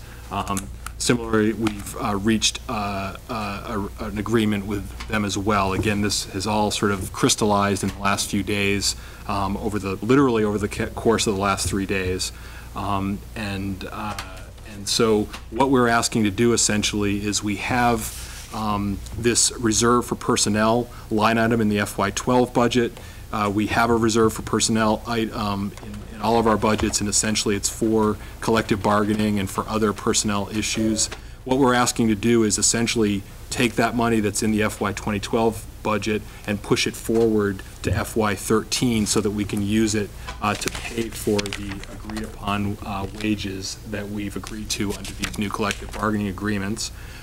Similarly, what the other order does is it takes some leftover salary that's in the FY12 budget from various line items. You'll note it's primarily in the DPW, and you'll also remember that in their budget they had a number of positions that were unfilled. So we had some excess funding in their P&S line item. We're essentially asking to move it forward, take it from FY12 and move it to FY13. We've checked with the Department of Revenue, and this is an allowable action provided that you have a signed agreements with, it can't be just perspective that you might have, you actually have to have reached agreement. So as of about 4 o'clock today, the last agreement was ratified and signed, and so I'm asking essentially for the funding authority to be able to fund that, those contracts. And so that's what the orders are about. I can provide other detail if you need them, but that's essentially what we're asking. Councilor. I'd just like to remark that in the past, something like this would have actually been done in executive session, and I should commend you for the fact that this is now part of the public discussion, so the public can actually be aware of what is being discussed in the process of collective bargaining. I guess it's a different approach, and I wanted to, these are, I mean, obviously the negotiations themselves are confidential and private by law, and they've been, you know, I think we've worked, I think both sides have worked in good faith, and one of the things I talked about when I got elected was I wanted to really work with employees, because I know many of our employees have made sacrifices over the last several years during tough economic times. So we're trying to address that moving forward. A lot of these settlements actually are compensating for bargaining units that accepted zeros for raises for some period as and I will add to serve the city. That these two of these three contracts, let's see, the name contract does stipulate the acceptance of a zero step and a zero COLA in FY 2012, as well as trying to think. No, that's the only one. The others were, the other two units had accepted zero step and zero COLA in FY12. The point being that there are people who work for the city of Northampton who actually stepped up when we were in crisis. Definitely. And you know, they were certainly entitled to demand these increases, and they sacrificed in order to accommodate the city's problems. I think you should be commended. I think they should be commended. And you know, in lieu of the resolution tonight, this actually. I was actually thinking about that when we were discussing the resolution, that it was sort of a good day all around in that regard, because the city has had a commitment to collective bargaining, and I think the process worked the way it's supposed to work. And again, we're trying to. It's not exorbitant, and but I think we're trying to recognize the sacrifices that have been made. So, and also try to provide something modest, which I think all sides could come to agreement on across three different units. Councilor. Just to clarify, I wasn't sure that I heard you correctly, but did you say that these tentative agreements have been actually ratified by the members? They have. Okay. Yes. There were a series of meetings that were put together over the last several days and that involved information as well as a vote of the various units. And so that has happened. Yeah. Councilor, did you have a question? Yeah, can we vote on this?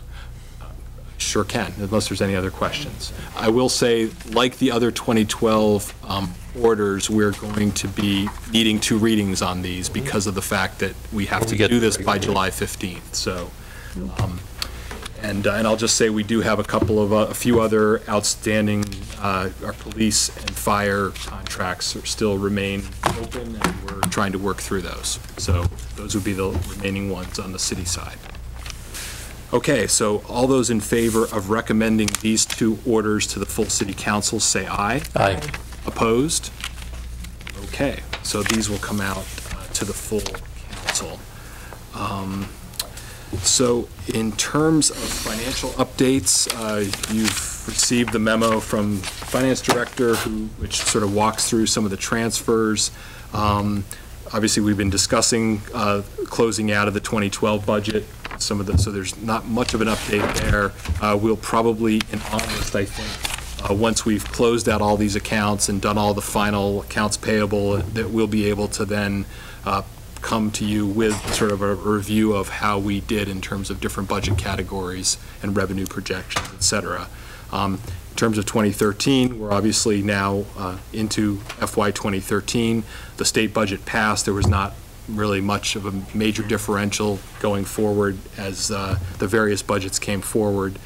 So we're going to continue to work in 2013 to ensure that we stick to that budget and keep an eye on revenue projections and keep the council apprised of that as we go through the year. I don't know if you have anything to add to any of that. Okay. Do we have any new business in Finance Committee? Okay. Actually, I just occurred to me that one of the other late file orders tonight involves sort of the acceptance of a gift, which is property of sorts.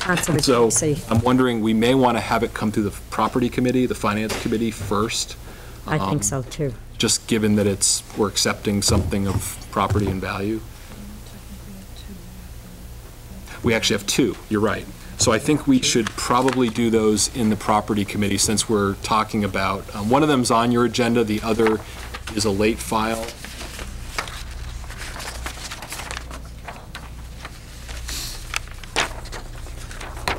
Okay, so which, okay. Okay, is this the, okay, so we, okay, so I think we, why don't we do, okay, so we have one order that's on the regular agenda, wasn't on the finance agenda, but we should bring it forward. This is upon the recommendation of the Transportation and Parking Commission. It's ordered that whereas in 2007, for $2,700, Craig Della Penna, owner of Della Penna's Trailside Realty, commissioned Sam Ostroff to build artistic and durable bicycle corral, in essence a large bicycle rack that can be placed in an on-street parking spot or elsewhere.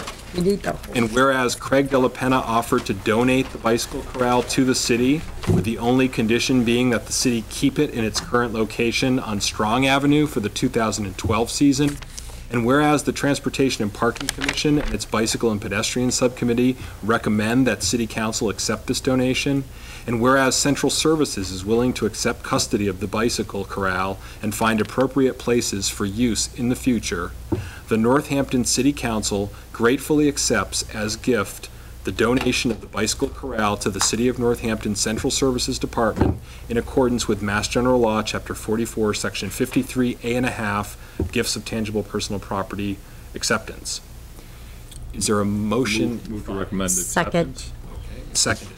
You'll note that there was a slight language change from the original version, and Ms. Madura spotted that there was not the reference to Mass General Law that we've had typically in our other orders like this, so she's added that in the corrected version that you have. I don't know if anyone from Transportation and Parking wants to speak to this. Councilor Freeman Daniels? We discussed this at one of our June meetings, and we agreed to recommend that the city accept it, but we didn't have any idea about which department. So that was left to the administration. The administration found a department willing to take it, which is good. And I hope that the councilors vote to accept this. It's going to be, it's a very nice piece artistically, and also, because it's portable, it'll move around the city and hopefully be a good way to bird dog for permanent locations for bicycle parking. Thank you. Councilors. I'd like to recognize Mr. Fiden. I have a question for him about this. Sure. There's second. Motion made and seconded. All those in favor say aye. Aye. And maybe Councilor Freeman Daniels knows the answer to this, but the condition was it stay where it is, and it's in a parking place on Strong Avenue, which I went by and checked it out last night. It's bagged. Who's been paying for the bag for the space to keep it in. Trust me. Would they continue to do that through the rest of the season? No. Assuming a second vote in August, they would stop. Right, so if we take it, we agree to leave it in the space at no charge. What's it cost to buy a space for a month? I don't know what they're paying. It was $5 last year. When the rates went up to $7.50, that's what the rate would be to bag it. I don't know if they have any sort of special. That's a day. That's a day, I'm sorry, yes. So, but if it went up, so let's say it's $7 a day. So Thursdays are free. No, they're not. They were free. Well, hopefully we build them anyway. I mean, I think we probably did. So there is a cost to it to us, so we get it free, but for, let's say, second reading, so September, October, the thing usually left in November, so when did it go away for the winter? End of October, early November. November, so it's only a couple months, yeah. All right, I would, I have no objection to this, I just encourage us to try and find a place to park it in the next season that isn't a parking space, because, Pulaski, there's places to put it that aren't parking spaces and don't reduce our revenue by that, which would still make it very useful to people riding bikes. It's a nice, safe place to lock up bikes, but it doesn't necessarily have to occupy a parking space to accomplish its goal, so. Councilor Freeman Daniels had a question. Just, quick back of the envelope calculations. It's, maybe $600 between the second reading and the end of the year. Yeah, so it's, I don't think reasonable. It's costly. And also, I agree with you. One good thing about it is that it's not much wider than a lot of places that you could do off of the street. It would still serve, you could move it to various neighborhoods and find non-parking place spots for it, would still accomplish its goal and cost us. Yeah. I don't think that the central services will be doing a lot of bagging with this. And I hope that actually central services and the Transportation Parking Commission will set up some sort of schedule about where it will go and so on. Yes, thank you. Are there any other questions about this particular gift acceptance? Okay, so in finance, finance committee, acting as the property committee, all those in favor say aye. Aye. Aye. Opposed? Okay. The next item will be a late file, and it's upon the recommendation of Councilor Eugene Tacey, who is on vacation and away today, but we've been in contact with him today about this. This is ordered that whereas the Trinity Park Fund has offered to donate approximately $11,000 of construction materials for the renovation of the Trinity Park Fountain, the Northampton City Council gratefully accepts the donations as gifts to the City of Northampton of materials from the Trinity Park Fund for the purposes of renovating the Trinity Park Fountain in accordance with Mass General Law, Chapter 44, Section 53A and a half. Move to recommend acceptance. Is there a second? Second. Okay. Counselor. I'm sorry, the members of the committee should speak. No, that's fine. Doesn't the DPW have a revolving fund that would accept this? Why we did some research about this, and because we asked Joe Cook, our Chief Procurement Officer, to look at it, and ultimately any gift like this still has to be accepted by the City Council, was his opinion, given the size and value of it. It'll still flow to the DPW will use it, it'll go toward actually what's actually going to happen here is it's actually the materials themselves are being put down. So they are, Is that the difference because it's materials versus money? Because doesn't the city accept gift money all the time? And that is the difference because it's actually underground pipe and concrete and all of these other things. And so there's been this private fundraising effort. They're going to write the checks for all of the materials for the project. And they're being gifted to the city as part of the reconstruction project. So it's, I'm in favor of this, but I have some concerns associated with it. One is that the labor is being donated by Councilor Tacey, which is, he'd probably not be able to vote on this if he were here. So, and that's fine, but I think it's important that the cost be itemized and I understand this is to go to parts and not labor. but there'd be a clear accounting on it, just so that everything's above board. And the other concern is a butter notification. Now, there are a number of houses that are around Triangle Park, and maybe this has already been done, and Council Murphy could probably speak to that better, but the butter should be notified that there will be a construction project, that it would give some sense of what that entails and what it will look like in the end, because clearly and I know Councilor Tacey would be the first person to call for this, to the accountability to the neighbors and accountability for the money. So. I can say in response to that, we did talk to Councilor Tacey today via phone, and he indicated that he had gone to the Board of Public Works, which ultimately controls the park, and he had submitted some draft designs, but they had not yet approved any final design, that they are still looking at. They want more complete engineering drawings and full engineered drawings of what's actually being proposed. So my sense would be that the Board of Public Works will most likely have to vote to approve said design, so I think that hopefully will provide that opportunity for outreach, but we can certainly communicate that to the Board of Public Works. I wish you would. That'd be great. Definitely. Any other councilors wishing to speak on this? Okay, so again, this is an acceptance gift, and this will require suspension of rules. In the other piece that Councilor Tacey had asked me to communicate is that they're hoping to get the construction completed over the summer so that it's done by Labor Day. And so the concern about if he could get 2 readings on this, then they could move forward with the design process, et cetera, and the construction could happen as opposed to waiting for the August meeting for a second reading, and then there's only a few weeks left in August. So that was his request, which I am conveying to the council.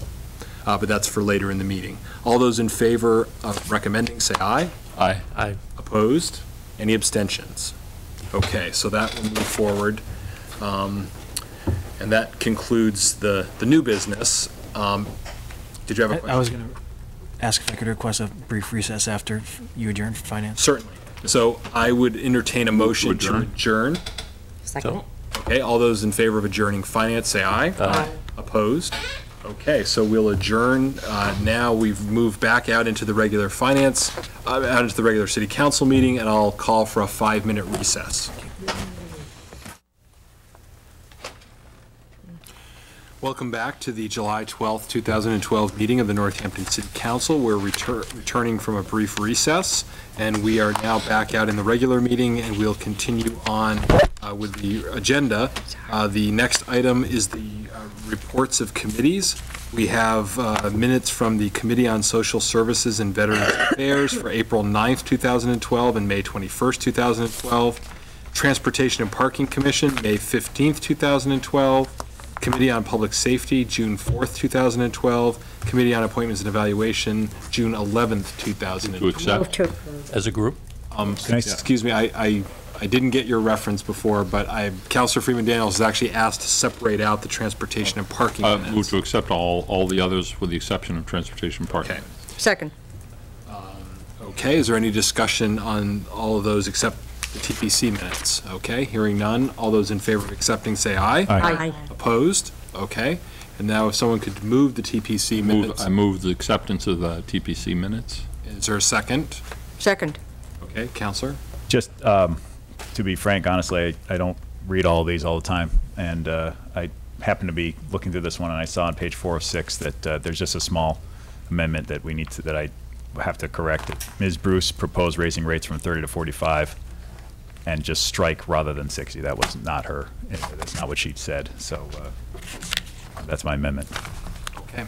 So move as amendment. I'll accept the amendment. Second. And the second. So there's been a motion made and seconded to make that amendment to the minutes of the Transportation and Parking Commission. Any other corrections or issues? I'm going to stop reading so that you don't come up with more. Yeah. So. Okay. That shouldn't be a problem going further. Okay. All right. So all those in favor of accepting the Transportation and Parking Commission minutes of May 15th as amended, say aye. Aye. Opposed? Okay. Before we move on, I wanted to appoint Counselor Adams and Counselor Labarge to the Enrollment Committee for this evening. Okay, the next item, the presentations, we have none. So we have financial orders. These are the ones we just discussed. Well, some of them we just discussed. We have one that's coming back to you on second reading. This is upon the recommendation of the Recreation Commission, the Conservation Commission, and Councilor Maureen T. Carney, ordered that whereas the Open Space and Recreation Plan 2011-2017 recommends expanding the Connecticut River Greenway, including a Connecticut River boathouse, and whereas Lane Construction Corporation has agreed to donate the land necessary to expand the Connecticut River Greenway to create a Connecticut River boathouse, river access, and boat docks, and whereas the Massachusetts Land Grant provides up to 64% reimbursement for improvements of recreation areas, and is a reimbursement program which requires that the city demonstrate that it has all the funds necessary to acquire and improve recreation properties prior to state reimbursement. And now therefore be it ordered that the City Council authorizes the City of Northampton, acting through its Recreation Commission, to acquire by gift or purchase approximately 6.5 acres, more or less, adjacent to the Connecticut River, now or formerly owned by Lane Construction Corporation, and any related access, utility, and other easements under the provisions of Mass General Law, Chapter 45, Section 14, as it may hereafter be amended, and other Massachusetts statutes relating to public parks and playgrounds, and that the Recreation Commission be authorized to grant conservation restrictions as defined in Mass General Law, Chapter 184, Section 31, in the above land, and to grant any easements and ground leases that support recreation and a community boathouse, and that City Council appropriates and authorizes the City Treasurer, with the approval of the Mayor, to borrow $625,000 over 15 years under Mass General Law, Chapter 44B, Section 11, Mass General Law, Chapter 44, Section 8C, or any other enabling authority for the purpose of acquisition by gift or purchase and improvement of public parks, playgrounds, boathouse, trails, and docks on said property, and the said Recreation Commission be authorized to file on behalf of the City of Northampton any and all applications deemed necessary for grants and or reimbursements from the Commonwealth of Massachusetts deemed necessary under the Park Act, Chapter 933, Acts of 1977 as amended, and or any others in any way connected with the scope of this article, and the Northampton Recreation Commission be authorized to enter into all agreements and execute any and all instruments as may be necessary on behalf of the City of Northampton to effect said purchase. Move to approve. Second. Okay. Is there any discussion on this one? Okay. Council. The only comment I got on this one was somewhere in the lines when it was discussed last time, somebody was talking about a $4 to $6 million boathouse. I just want to note that there's nothing like that in this at all for the people who called me. No $4 million boathouse. Okay. It should be noted, in fact, there's no boathouse at all. He's accepting gift of the land that a boathouse could go on and people hope will go on. But we are not subsidizing a boathouse, and we are not authorizing the subsidizing of a boathouse.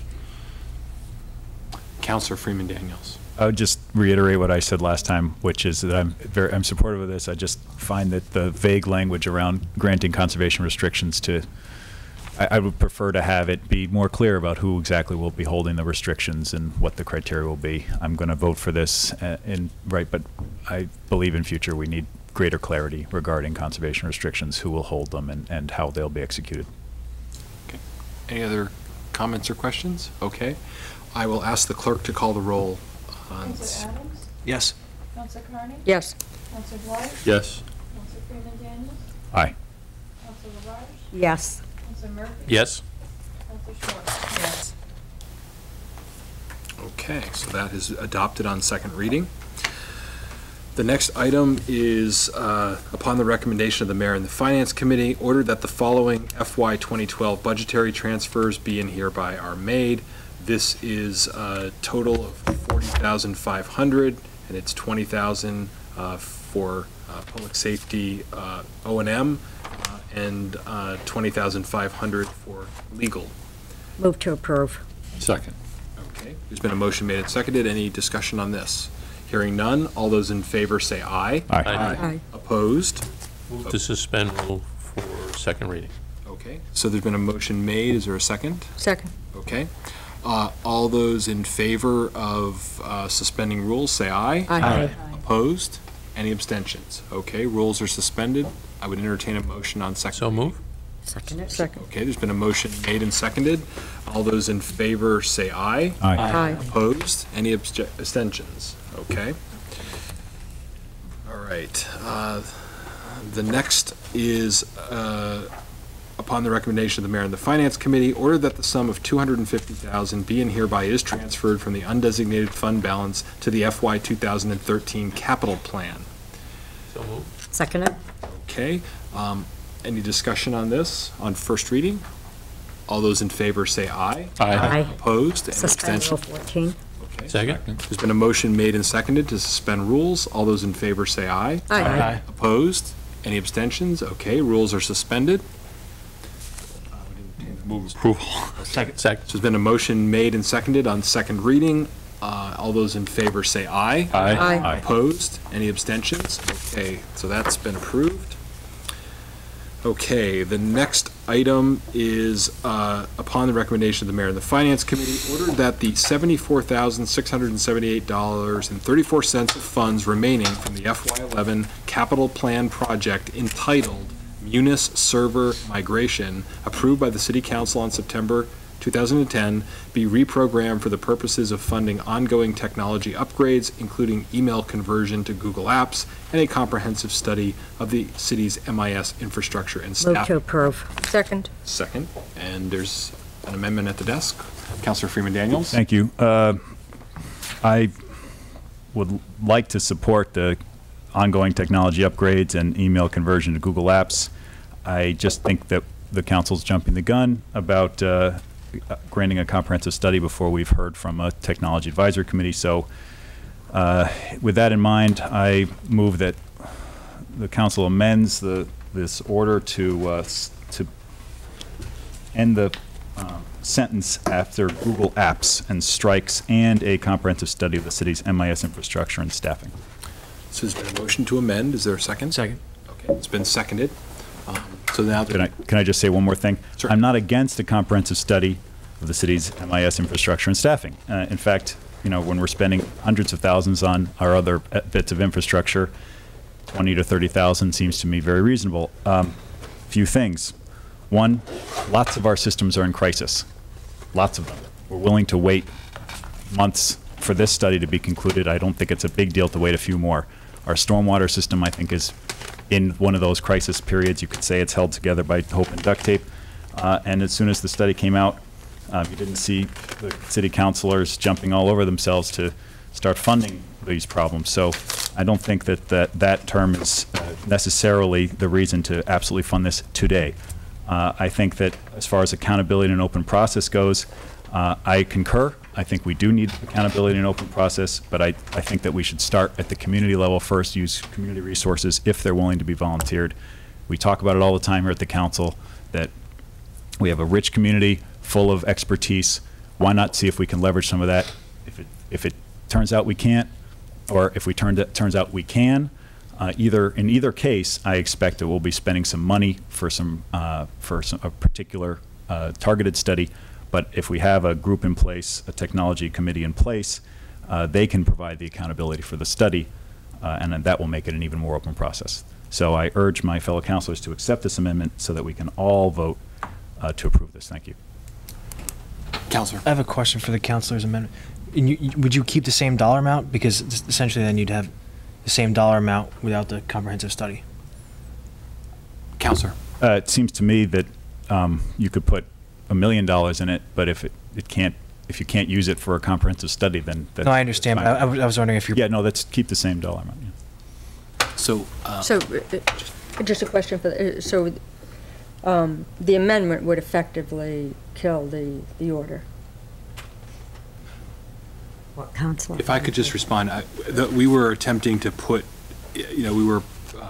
attempting to give some examples of the kinds of things we would do, including those two specific items.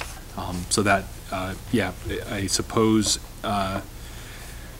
it could, that if that were the case, then we would not move forward with the study of it. If we, Again, if we approve the amendment, then we don't move forward with the study. Correct. That would Okay. be, that would be that would be. We don't move forward with the financing of the study.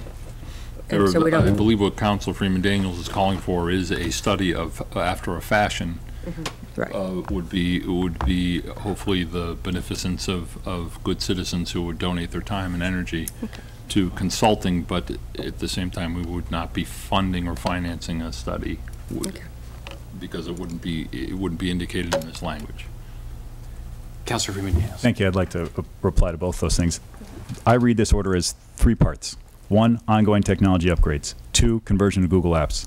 3, a comprehensive study. All I've said it before, I'll say it again, I'm not against funding a comprehensive study. I just don't think that the council should do it today. I think we should fund it. I think we should get a scope of work from a technology advisory committee, and then maybe go to the Edwards Collins Center or some other group that might have some experience with municipal finance. Municipal infrastructure for IT. I just think, so no, this won't kill the order. It will kill the part of the order that calls for comprehensive study today. And it still designates, it's not like I'm suggesting that we cut the 74,000 down to, 15,000 or something and put the rest in the general fund. The money will obviously be still in the MIS department and still probably be used for a study once we have a clearer understanding of what we're looking for. Councilor Dwight, and then if allowed the opportunity, I'll answer questions or respond to anything. The order does not call for a comprehensive study today. So I think we're splitting hairs here. I don't think what this order does is serve as an exclusivity. It doesn't preclude the establishment of a committee and a public contribution and review. So I think it's superfluous. I think the amendment's superfluous as such because it doesn't call for that order today. That's not one of the itemized things. Can I reply to that? You most certainly may. Thank you. Councilor. Of course, you're right. Right, so cutting that would mean that there's no comprehensive study, but leaving it in means that whatever happens, however the study takes place, that can happen without a technology committee or with a technology committee. Like I said before, I'm in favor of a technology committee coming before we fund a study. I'd like to see if the community can offer its resources before we use the money that we raise from taxes. So that's why I'm cutting it. Well, to that end, I would suggest that you recommend the establishment of that committee instead of amending and deleting this language. Not that it's critical. Clearly, I don't think the mayor is, well, maybe the mayor has something to add to this, but I think that we're talking about 2 separate things here. I would just, the only thing I would say is just reiterating what I said before is that I did indicate that I wanted to, this was one of the committees I wanted to appoint, and I've appointed 2 out of the 3 of those committees and gotten them up and running, and that this has been one of the committees that it's been difficult to find people to volunteer for. I've had 2 or 3 applications, I think, so I think to date in the folder, and so we've had a difficult time. We may need to do a better job, and again, I don't preclude that part of what I wanted the committee to look at was a part of the city's infrastructure, the website. I just think that these are not mutually exclusive things, that I fully intend to move forward with that, and I'm hoping tonight's discussion may elicit more people who want to volunteer. And I also have always said all along that part of the reason why we put the website out, why we gave all the information about vacancies, was to try to get counselors to encourage constituents to apply. So any help we can get on that would be great, and I'm looking forward to appointing that committee. I guess what I was saying is I feel like there's some immediate things that I really feel like we need to have someone go in and look at, and especially once we're going to have a capital planning process happening in September. So it's a difference of opinion. I don't think that, I do think a committee could look at a study like this. It's just a difference between the timing of them. 4 months ago, I sent out an appeal through a number of social media outlets, Facebook, Paradise City Forum, a number of other communities, asking for soliciting, and I think I CC'd everybody on this, soliciting input from citizens. Exactly. I got no answers. I got none.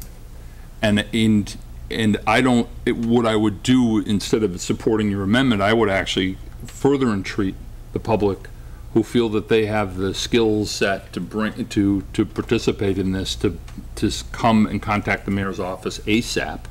Because I think this is a different level of urgency than say the stormwater issues, because those are clear, those are being mandated. This is, so I don't think, I think we're not at cross purposes here necessarily, because I agree with you. I think that anything that the public can contribute on this would be highly valued. And I would like to see more enthusiasm from the public on this point, largely to develop a comprehensive system that now facilitates public access, security, and cross-departmental cohesion that doesn't exist now, and also a means by which the public can have greater access to that system. I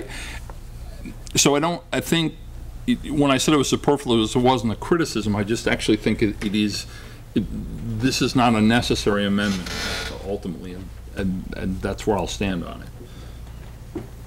I had a couple of other counselors waiting to discuss the amendment, so I'm hearing myself as a counselor from you, Mayor, that this comprehensive study, apparently there's some value here, and that you want to get onto this, so that you want to check to see if that department needs some changes in there, or which way or what direction are we going to go in. So that's what I'm feeling from you, that there is an urgency here to hopefully get this comprehensive study done. So I'm going to support that, because to me, I think it's valuable that the study be done, because that's what I'm feeling from you as a mayor, that you need to get somebody in there to see what type of changes need to be made and what direction do we know we need to go in. I know for the past week and a half, I had so many city employees tell me the difficulties that they've had with their computers and that. So that is telling us we need to move. There is a big problem. And if I could just respond, I think one of the other pieces of this has been just, there is a cost. The product, when Munis went down for 3 days, exactly. If you could calculate the loss of productivity, when many of our offices, that's what they use primarily, that we just had offices that came to a standstill. We had concerns with people paying tax bills and paying other bills that we weren't able to do, and so I do feel it's a critical function. And again, I'm not saying it's exclusive to the other effort to bring in citizen advisors to help us look at our overall technology. I'm looking at this in terms of more of the back office nuts and bolts infrastructure, as opposed to the website and some of the other public communication technologies. So, Councilor. I also don't want to wait on this. While I know you mentioned to us that this committee was something that was coming, and I'm comfortable it's going to get appointed, but something, it's July and August, and committees don't come together well in July and August because people aren't here. The other thing, there are communities that do a better job at this than we do in Massachusetts right now. One of the things we learned from the Collins Center, they had the expertise to say, here's what this community does with their charter, here's what that community does with their charter. I'm sure that they're not going to, we're not going to reinvent the wheel here, that there are communities that are right on top of this that have done this process already, and they're going to be able to provide us with a pretty good roadmap for doing this. So I'm comfortable with getting going on a study if in fact that's what we need to do, and then have a citizens committee in place with technology expertise to review it and determine whether they think it's an appropriate thing for here. But I don't see any reason to wait for that to happen. I was going to call the amendment. She can. Councilor Schwartz. Yes, let's call the amendment. I don't see. Councilor Freeman Daniels. This is a budget order. It requires a supermajority of the council. It's actually, we're not appropriating or authorizing any money. The money has already been appropriated by the council. It's already sitting in a departmental budget. we're asking you to change the title, the purpose of the funds. So it's not an authorization, it's not a borrowing authorization or an appropriation, it's money that's already been appropriated. So you don't actually need us to approve this then? Well, our concern was that if someone read Munis server migration and we use those funds for anything other than Munis server migration, that could be problematic. So we wanted to broaden the scope of it so that we could use it for some other things. I would, yeah, so that's the purpose of it. It's not new money, it's actually money that was appropriated in FY11. Appropriated. Yeah, there was a description in the capital plan that said that we were moving Munis server to MS SQL database. That was the project that was underway. And so there's some leftover money for that. Question. Counselor. So you're saying a supermajority is not necessary? That's my understanding. Supermajority is only required for a borrowing authorization. I thought it was my understanding it's required for every financial order. No, only for a borrowing authorization. Yeah. My understanding is for every financial order. This was not borrowed money, this was actually directly appropriated funds, so. So, does it require a vote at all, or just a simple majority? I mean, well, maybe I'll let the finance director just explain because of the issues around. It's not, these are not borrowed funds. This is a cash capital project that you funded back in 2011. You actually funded it in 2010, but it was FY11. And I feel more comfortable, I mean, I honor what you originally vote this money for. So I don't want us to spend money that you've targeted for something else. So to me, I would rather see you allow us to use this for other things. My question's solely about whether or not financial orders require a supermajority. I mean, that's it. Yeah, only the borrowing authorization is generally where a 2/3 majority is needed. But for isn't it a supermajority? They're also needed for zoning, obviously, which is totally different. But yeah, I thought well, actually, the adoption of the budget doesn't require a supermajority. Right, that requires a supermajority. So you just appropriated $74 million. Does not by majority. Simple majority. Simple majority. But then, so financial orders, anything related to property requires supermajority, right? Any taking of property? Real estate. Acquisition, yeah. Purchase of real estate and zoning, and then borrowing. Those are sort of the three categories under master, and this is Mass General Law. This isn't our rules, or yeah. I'm not really sure. If you'd like to take a recess, we can. No. I can try to find you the citation in the law. But. No, you don't need to do that. Maybe at a later point if you could. Sure. Yeah. We do a roll call? On the amendment. Yep. Okay. So all those in favor of Councilor Freeman Daniels' amendment to strike the language following the word apps, say aye, and I'll ask the clerk to call the roll. Council Carney? No. Council Dwight? No. Council Freeman Daniels? Aye. Council LaBarge? No. Council Murphy? No. Council Schwartz? No. Council Adams? Yes.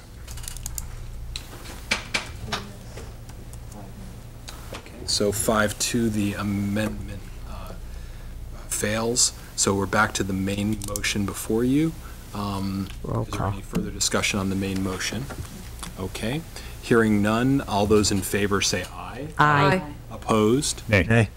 Any abstentions? Okay. I believe the vote again was 5-2 in favor of adoption. And then again, because we are attempting to be able to pay this Google Apps bill, we would request a second reading if possible on this. To suspend rules? Second.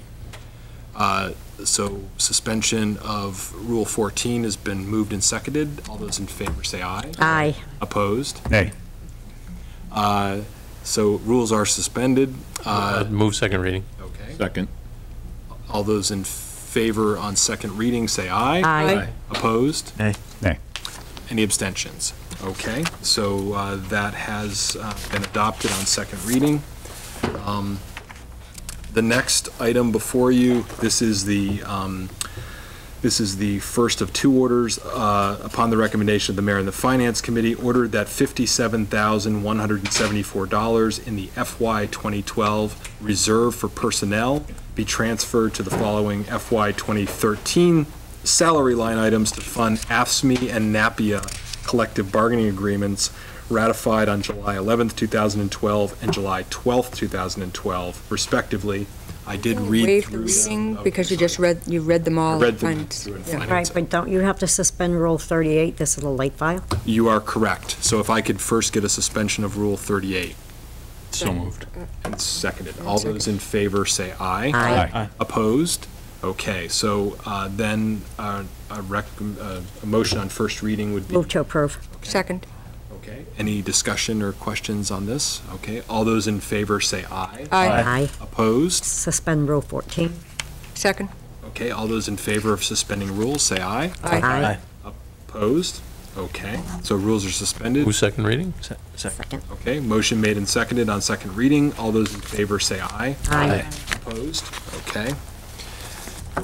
The second item, related item, again, upon the recommendation of the mayor and the finance committee, ordered that the following amounts from the FY 2012 salary line items be transferred to FY 2013 salary line items to fund the NAME, AFSCME, and NAPIA collective bargaining agreements ratified July 9th, 2012, July 11th, 2012, and July 12th, 2012. And again, that is a total of $122,005 across various P&S line items. Suspend Rule 38. Second. Okay, all those in favor of suspending rules? Say Aye. Opposed? Any abstentions? Okay. And Motion on first reading. Okay. Motion made and seconded on first reading. Any discussion or questions? All those in favor say aye. Aye. Suspend Rule 14. Second. Okay, motion made and seconded to suspend rules. All those in favor say aye. Aye. Opposed? Any abstentions? Okay. Move second reading. Second. Okay, motion made and seconded on second reading. All those in favor say aye. Aye. Aye. Opposed? Any abstentions? Okay, so that is adopted on second reading. The next item is upon the recommendation of the Recreation Commission, Conservation Commission, and Councilor Maureen T. Carney, ordered that whereas the Open Space and Recreation Plan 2011 to 2017 recommends expanding the Connecticut River Greenway, including a Connecticut River boathouse, and whereas Lane Construction Corporation Incorporated has agreed to donate the land necessary to expand the Connecticut River Greenway to create a Connecticut River boathouse, river access, and boat docks, and whereas the land not necessary for a boathouse, docks, and related facilities has been identified as an ideal expansion of the Conservation Commission managed Connecticut River Greenway and will serve as a buffer for the Connecticut River Boathouse. Now therefore be it ordered that City Council authorizes the City of Northampton, acting through its Conservation Commission, to acquire by gift or purchase approximately 6 acres, more or less, adjacent to the Connecticut River, now or formerly owned by Lane Construction Corporation, and any related access, utility, and other easements under the provisions of Mass General Law, Chapter 40, Section 8C, and that the Conservation Commission be authorized to grant conservation restrictions as defined in Mass General Law, Chapter 184, Section 31, in the above land, and to grant any easements that support recreation and a community boathouse. So moved. Second it. Okay, there's been a motion made and seconded. And this, again, comes back to you on, this is on second reading. Mhm. Is there any discussion or comments about this one? Okay. All right, hearing none, I'll ask the clerk to call the roll on second reading.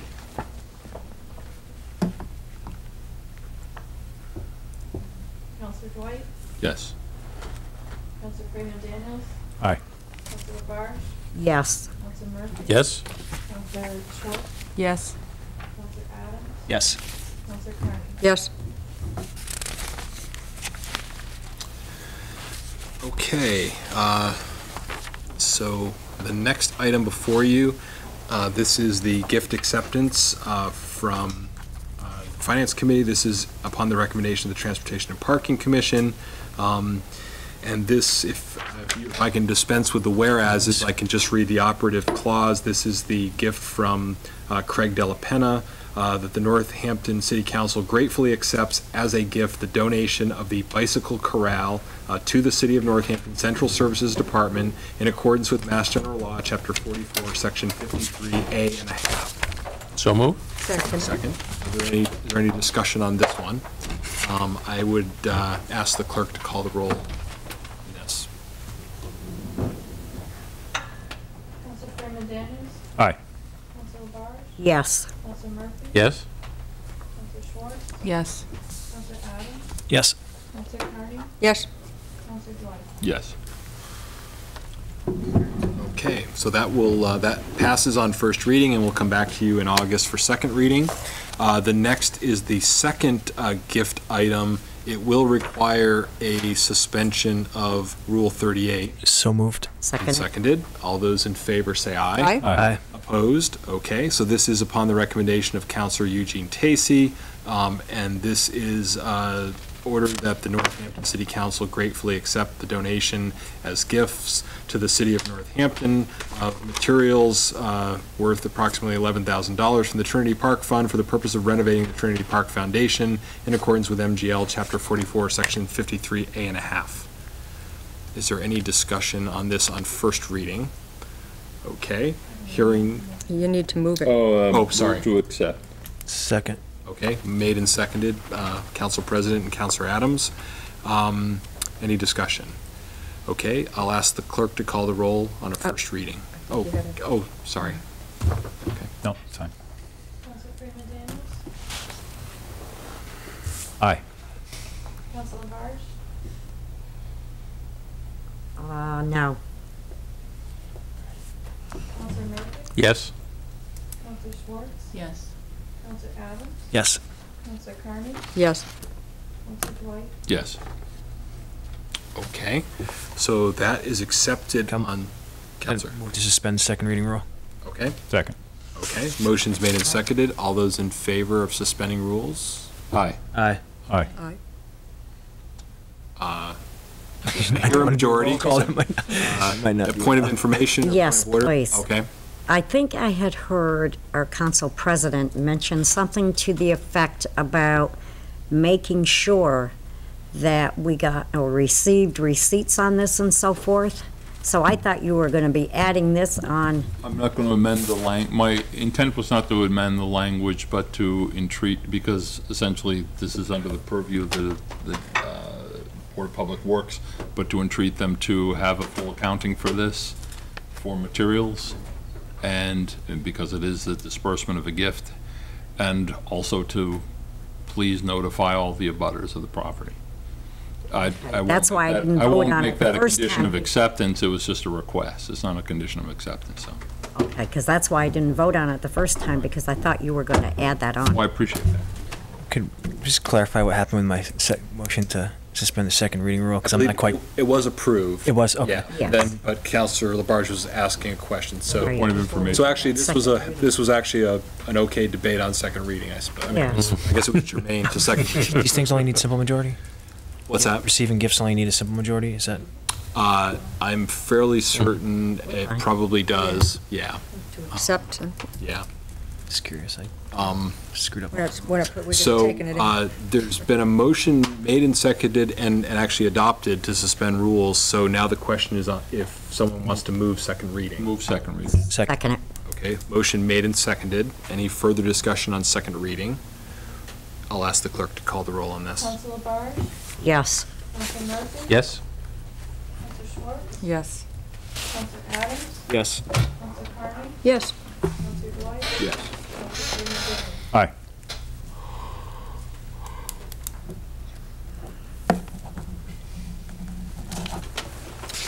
At least I got that settled. Okay, so that completes the orders, financial orders and other orders.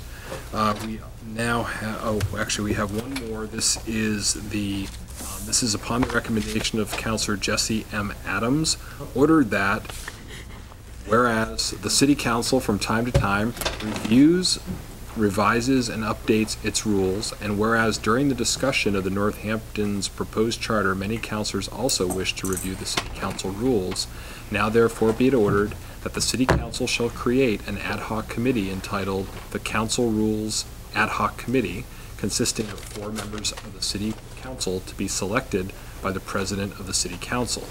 This ad hoc committee will establish a meeting schedule and present a new draft of the City Council rules by October 4th, 2012, after which time the committee shall be dissolved. Move approval. Second it. I'll turn to the sponsor. So as it says in the order, during this session and particularly during the discussions, we talked about reviewing the council rules as well. And I know that the councilor from Ward 3 suggested either a council meeting or 2 ago that maybe an ad hoc rules committee would be appropriate for this. Thus, I drafted this order. There is already a process for this, because the ordinance committee, part of their purview is to deal with the council rules and changes, etc. So there is a process that exists already. I drafted this as a way of maybe doing a more comprehensive review of the rules. But if the council, so this is about, there are 2 processes available. We can either do what's suggested in this order, which is have an ad hoc committee, which would be more elaborate, hopefully, and just exclusively dealing with the council rules. But at the same time, there is an existing process, and so I'd just like to ask the council what they think. I wouldn't be insulted if this order was voted down. It's really about process, what process the council wants to review the rules through. There's a more expedient process of going straight through ordinance, or there's this proposed process too, if the council wants to go through this. I've already drafted a set of comprehensive proposed changes that I'll be proposing one way or another at a later point.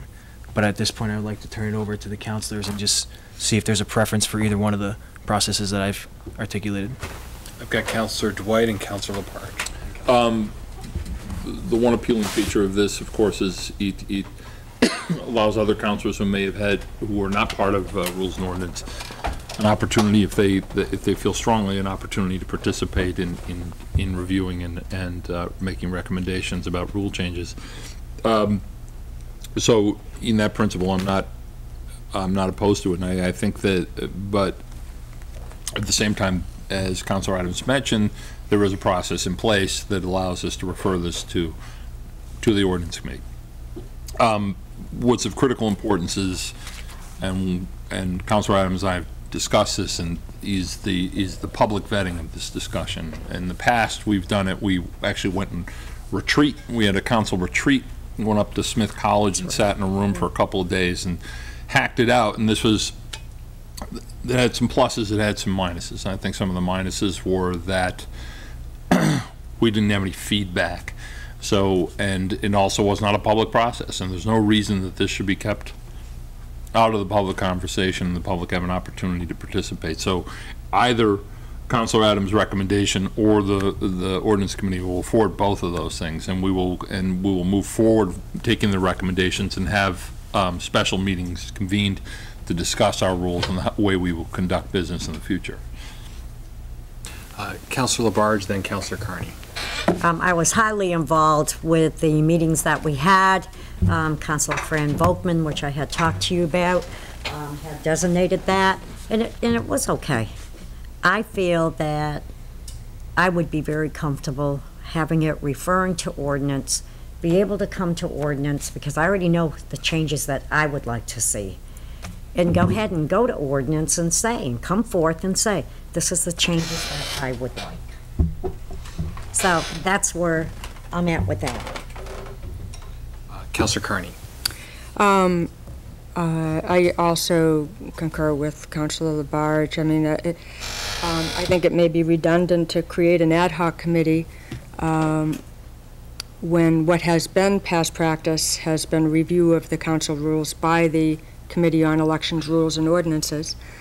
And what has also been the past practice has been, and has been repeated by every previous council president, I've worked under, that any councilor that comes to any subcommittee is invited to participate fully in the discussion right at the table. I mean, and so something like this is going to come before the full council anyway. I just think it may be an additional step that's unnecessary. And I think that all 9 counselors, should they wish, will have the opportunity through the process of the ordinance committee to participate fully. So I'd rather just keep it as is rather than creating another ad hoc. Councillor Schwartz, Councillor Murphy. I agree. I think there's an infrastructure that we have, and I think it should be utilized without creating an additional layer. Councillor Murphy. And my feelings are similar. We have already got a committee to do this. Any other councilor is welcome to come to that, or if the council prefers, we can do it as a committee of the whole. It's going to end up back here anyway, so we could always have a special council meeting and just all work on it, or as many as are interested can attend and work on it there. But to create an interim entity seems a little redundant. Is that your phone, Chad? Is it supposed to be off? Councillor Freeman Daniels. I have no objection to this process. I think it represents good process. But, you know, an ordinance committee is also suitably open. If previous rules had been hashed out over many days in private, I think it is a bit much to ask the ordinance committee to take it all on. Obviously, the ordinance committee has to review any technical changes, but does the ordinance committee really want to be the locus of attention for all of these suggestions? That's why I back this ad hoc committee, because it will take a lot of the attention, and it'll be a focused committee for the rules, and I think it's, of course, ordinance is going to see it, because any suggested amendments will go to ordinance, but I think having a special ad hoc committee focus on this is a good process and a good practice. It's basically what the at-large councilor said the council did many years ago, but it will be done in public. So I think that's actually a good first step. But I'm happy with this order as written. Yeah, I think that's a good point. I mean, it would make sense to me that if the past practice, or at least on one or more occasions, was to have a sort of retreat, this would be kind of a similar thing, but in the public eye before it goes to ordinances. It seems more consistent with past practice and just straight through ordinance if we're going to do a comprehensive view. But let's. Well, if I could ask some members of the ordinance committee, that's a good point. Are you comfortable with dedicating that much time to maybe multiple days, or at least multiple hours? It was the retreats that we went on didn't necessarily have to go on for 2 or several days, but the fact that it is a long process. I mean, if the ordinance committee is prepared to do that, then I would have no objection to them doing it, but I know that you have other business that comes before you that's pretty critical as well. So what Councilor Adams is offering here is an opportunity for essentially the same process to proceed, but dedicated to this one specific issue. Councilor Carney. Well, I think that this was done as recently as the last term under the previous council president, a review, and correct me if I'm wrong, but as council president, Mr. Mayor, we went through in a public process, at least in an open meeting, and clearly announced at numerous council meetings prior that a detailed review was in order, and we spent time in the ordinance committee, and then but those meetings actually were attended by the supermajority of councilors. We actually posted them as meetings of the council. Yes, the full council, because there were so many. Separate from the workshops? Yeah, they were workshops for the specific purpose of going over the council rules. And then we did the workshop. I did a workshop on the council rules. That's right. But then Numerous. we actually did a review. Yeah. And there was a lot of time spent on public comment, and a lot of time. So within the last 3 years, it was. How many meetings? Numerous meetings and many hours. I can also say the term before that, we actually with Councilor Barsley. Yeah, Councilor Barsley, myself, and Councilor Reckman. We actually, we had Michael Pill. The city had hired Michael Pill, and we went through. Well, we had to create new sections of the rules for potential landfill Yep. zoning hearings, and we went through all the rules at that point. So, and we did have lots of public present for that, but again, I'm just telling you what happened. There has not been a. If I still had Sure, my you do. point that I was trying to make there was that it is the Committee on Elections, Rules, and Ordinances' job to do this. And those of us who serve on that committee, Councilor Adams, one of those, I think expect to do that as part of the process. I know it would come back to us anyway, but again, it just seems like it's an additional layer to add, and I'm sure that as chair of the committee, as you've already said, Councilor Murphy. Well, we've done it twice during our tenure already, so I don't see it as the Herculean tax that it's being suggested No, I don't that think it it is. would be as many hours, especially those of us who've already sat through. Just so you know, I have 20 to 25 changes to. The 20 or 25, I think we could do in 20 or 25 hours.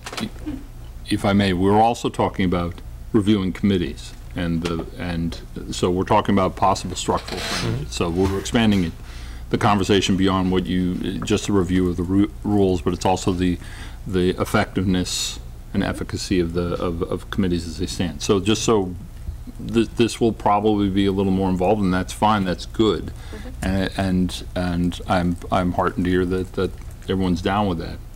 Everyone's down for long slogs, but it's, I mean, I think that's it. Yeah. Councilor Freeman Daniels. I'm not aware, I don't read this order as being also a review of the council committees. Those are required to be changed by ordinance, if I'm not mistaken, so. That's right. I think we'll probably be looking at that a little later. If I may add to that, my hope is that they're done in concert, because I think to separate them out would not necessarily serve us well. So that the whole process is to be reviewed in concert, is my hope. And I understand that in order to enable it, it would require ordinance changes, but the fact that when we review the rules, it should be done in consideration that we may be reviewing rules for a committee that might not exist. That's true. Any other questions about the question before you? Okay. Okay. Want to roll call this one too? Councilor Murphy's requesting roll calls tonight. Okay, I'll ask the clerk to call the roll. All those in favor say aye. All those opposed, no. Councilor Murphy? No. Councilor Schwartz? No. Councilor Adams? Yes. Councilor Carney? No. Councilor Dwight? Yes. Councilor Freeman Daniels? Aye. Councilor Labarge? No. I believe that's 4 noes and 3 yeses, so the measure fails. So, did I record that correctly? Okay, okay. So the next item on the agenda is ordinance. Can we take these next two together because they're certainly related? Okay, so we have 2 ordinances together. One is amending Chapter 128, revising section of Chapter 128, and creating a section under Animals and Fowl, prohibiting the feeding of wildlife and regarding waste disposal. And then the companion ordinance revises Section 40-5 and to expand the list of enforcing officers and penalties for non-criminal disposition, and creates the enforcement mechanism for the I move the pair. Second. Okay, it's been a motion made and seconded. Councilor Labarge. Yes, I have a question.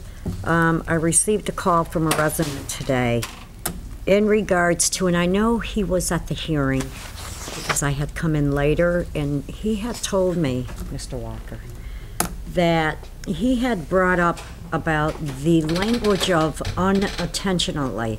Like, say if you had blueberry bushes in your yard, or you had apple trees or whatever, and that attracts bears.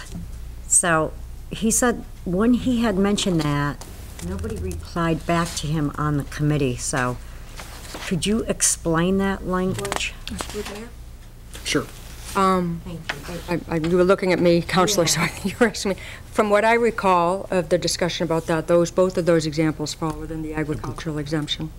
Okay, so even if you have the trees and the bears and that, you wouldn't get fined if they come into your yard? Not only would you not be fined, you would not be asked to remove them. Okay, I hope not. And there is actually specific language, Counselor. It says feed that is deposited by natural vegetation or found solely as a result of normal agriculture or gardening, as well as standing crops, et cetera, et cetera, et cetera, is not considered feeding. Councilor. And I believe Ben Wood responded to that question at the time. I don't think the committee responded to Mr. Walker, but Mr. Wood did, about the agricultural clause and the fact that that was okay. Thank you. So, are there any other questions or discussions about the ordinances before you? Okay. Oh, Councilor Freeman Daniels. Just one thing. I think most of the council got a very lengthy memorandum from Mr. Rothstein, and you know, I don't think it really affected much of the overall essence of what this ordinance is about. There might be some issues that he brings up that we might want to revisit at some point, maybe through a committee. But I'm comfortable voting for this, to approve this, despite some of the small vagaries that he points out. And, you know, I wish that we had seen it earlier at the two public safety meetings or the Board of Health meetings which it was discussed. We might have been able to actually work some of those language changes out in committee rather than at the second reading. But I think that possibly we might be able to revisit it in the future if it turns out that there are some enforcement difficulties or there are some particularly glaring problems with the ordinance that we're passing tonight. Thank you. Councilor Dwight. And we all know that there's been a massive amount of misunderstanding about what it is this ordinance does. It is not a criminal violation. Police will not be roaming the streets looking for people feeding animals. This is it is merely actually a low-intensity tool for enforcement officers beyond a criminal violation for citing if there is a problem that manifests. If there is a conflict problem with wildlife, that enforcement officers have a fee schedule instead of criminal charges. And that's the intent here, is to actually diminish the amounts of conflicts that people are experiencing, and it's to respond to problems. It is not to do preemptive arrests or citations or anything on anybody. You are not going to be charged for feeding the ducks at Look Park. You are not going to be charged for having a picnic. You're not going to be charged for any of these things, unless, of course, they actually do manifest as a problem and they need to be addressed. And this gives enforcement officers an opportunity to say, please don't do this anymore. And should someone continue to violate that, then they will be fined. That is the extent of this rule. That's the purpose of this rule. It is not to generate more costs, more of a burden on the community. It's actually to provide the means by which enforcement officers may act if there is a public safety threat. Also, just the only thing I would add is some, including Mr. Rothstein, have called for an educational component. I think there is one built into it. First of all, I don't think you need, every time a law is passed, I don't think there needs to be an educational outreach, but in this case there is one. They come, they tell you you have to stop, and you have 48 hours to do it. You've been educated. Yes. So I think that is the educational component to it. Point well taken. Very well taken. Okay, is there any other discussion of these two ordinances that are before you? Hearing none, I'll ask all those in favor to say aye. Aye. Aye. Opposed? Any abstentions? Okay.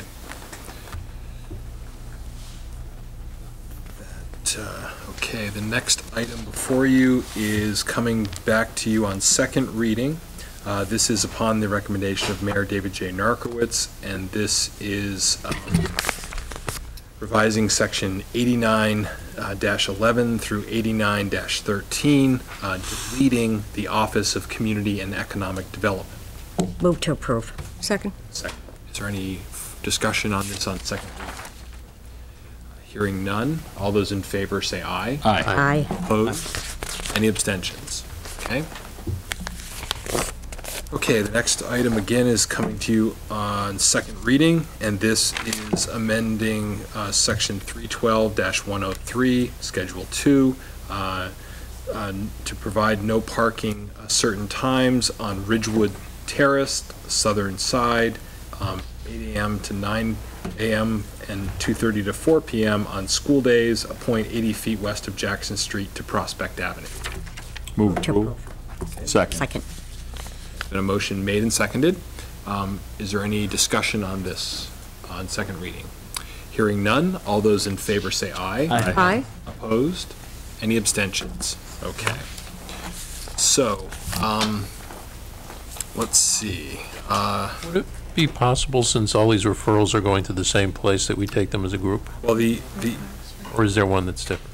Okay. I think What's they're that? all going to ordinance. No. Okay. We have some late files. We've got late files that are. Well, yeah, we have we do have some late files that are non-referrals that are coming to you first.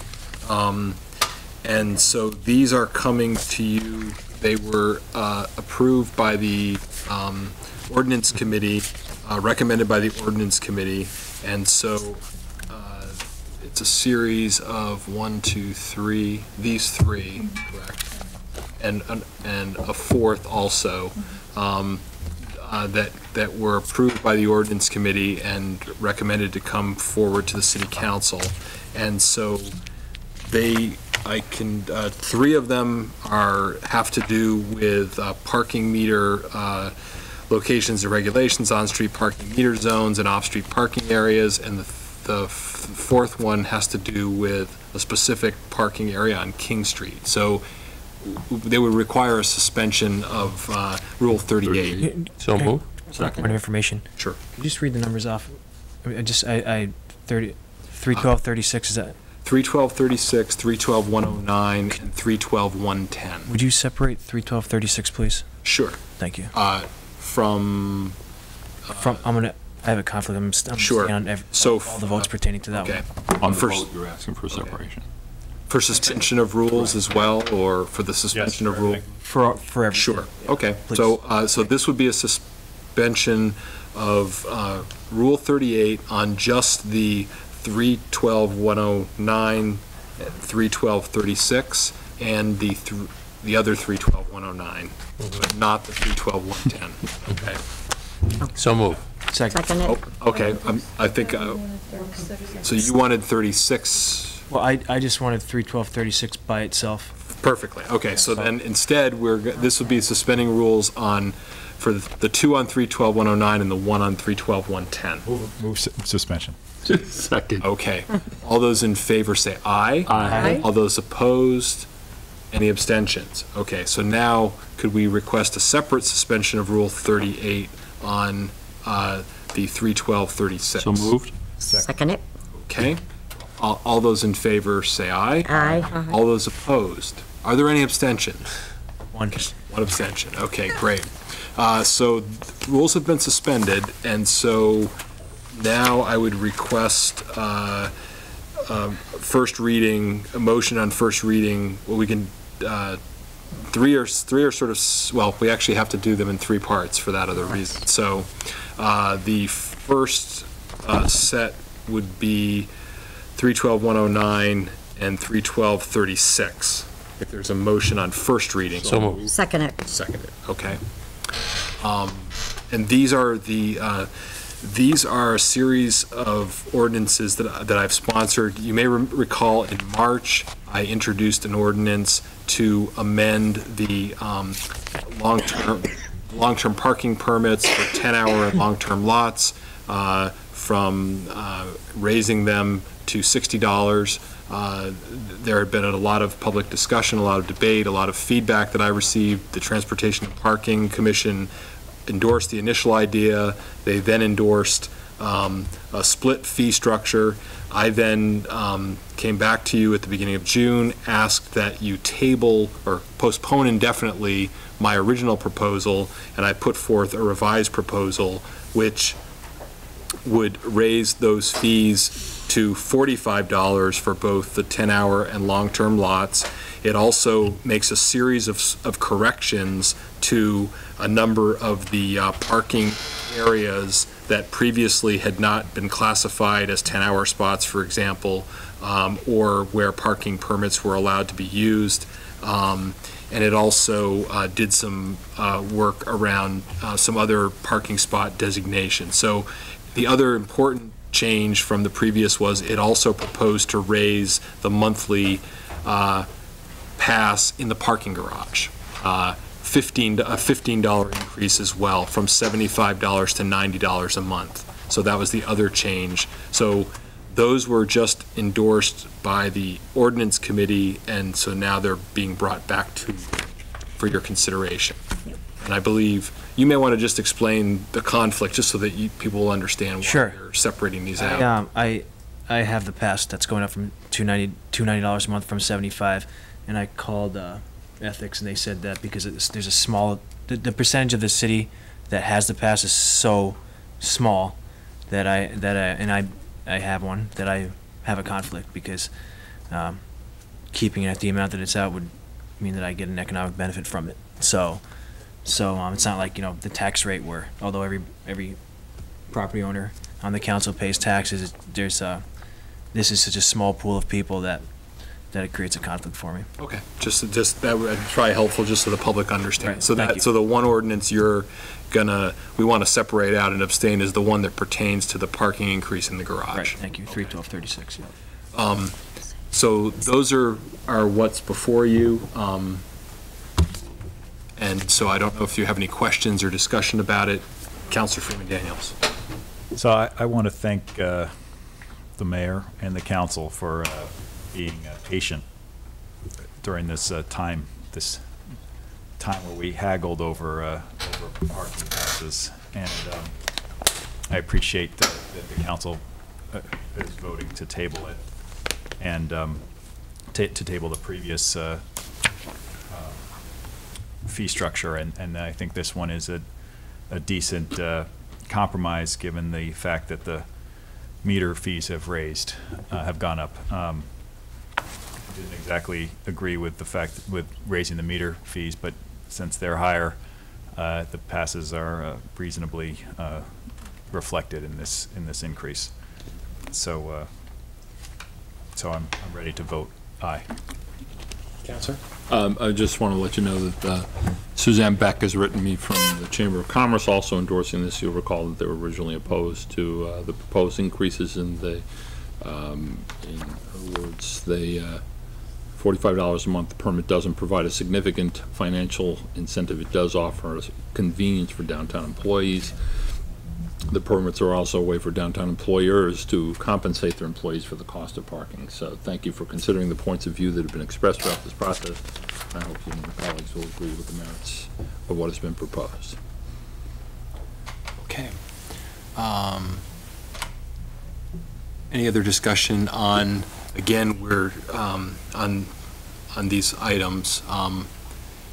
Hearing none, I will ask for a vote on the 312-110 and 312-109 pieces of the ordinance. All those in favor say aye. Aye. Opposed? Any abstentions? Okay. And then I would ask for a vote on section 312-36. All those in favor say aye. Aye. Opposed? Any abstentions? Abstain.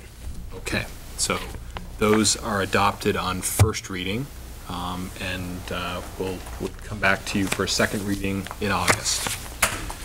So the next item that, again, we did the late file already. So I think have we suspended rules on this one? I've lost track. Yes. So much separating. So we've suspended rules on this. This is upon the recommendation of Transportation and Parking Commission and City Councilor Owen Freeman Daniels. This is amends Section 8 on-street parking meter zone of Section 312-109, and it adds King Street on the easterly side from a point 25 feet northerly of Edwards Square to a point 69 feet northerly of Edwards Square, a 4-hour Class 1E parking meter zone. Would you like to make a motion to approve? Motion to approve. Second. And seconded, and then I recognize Councilor Freeman Daniels. Thank you. This is an ordinance that allows 2 parking spaces in front of St. Valentine's Church on King Street.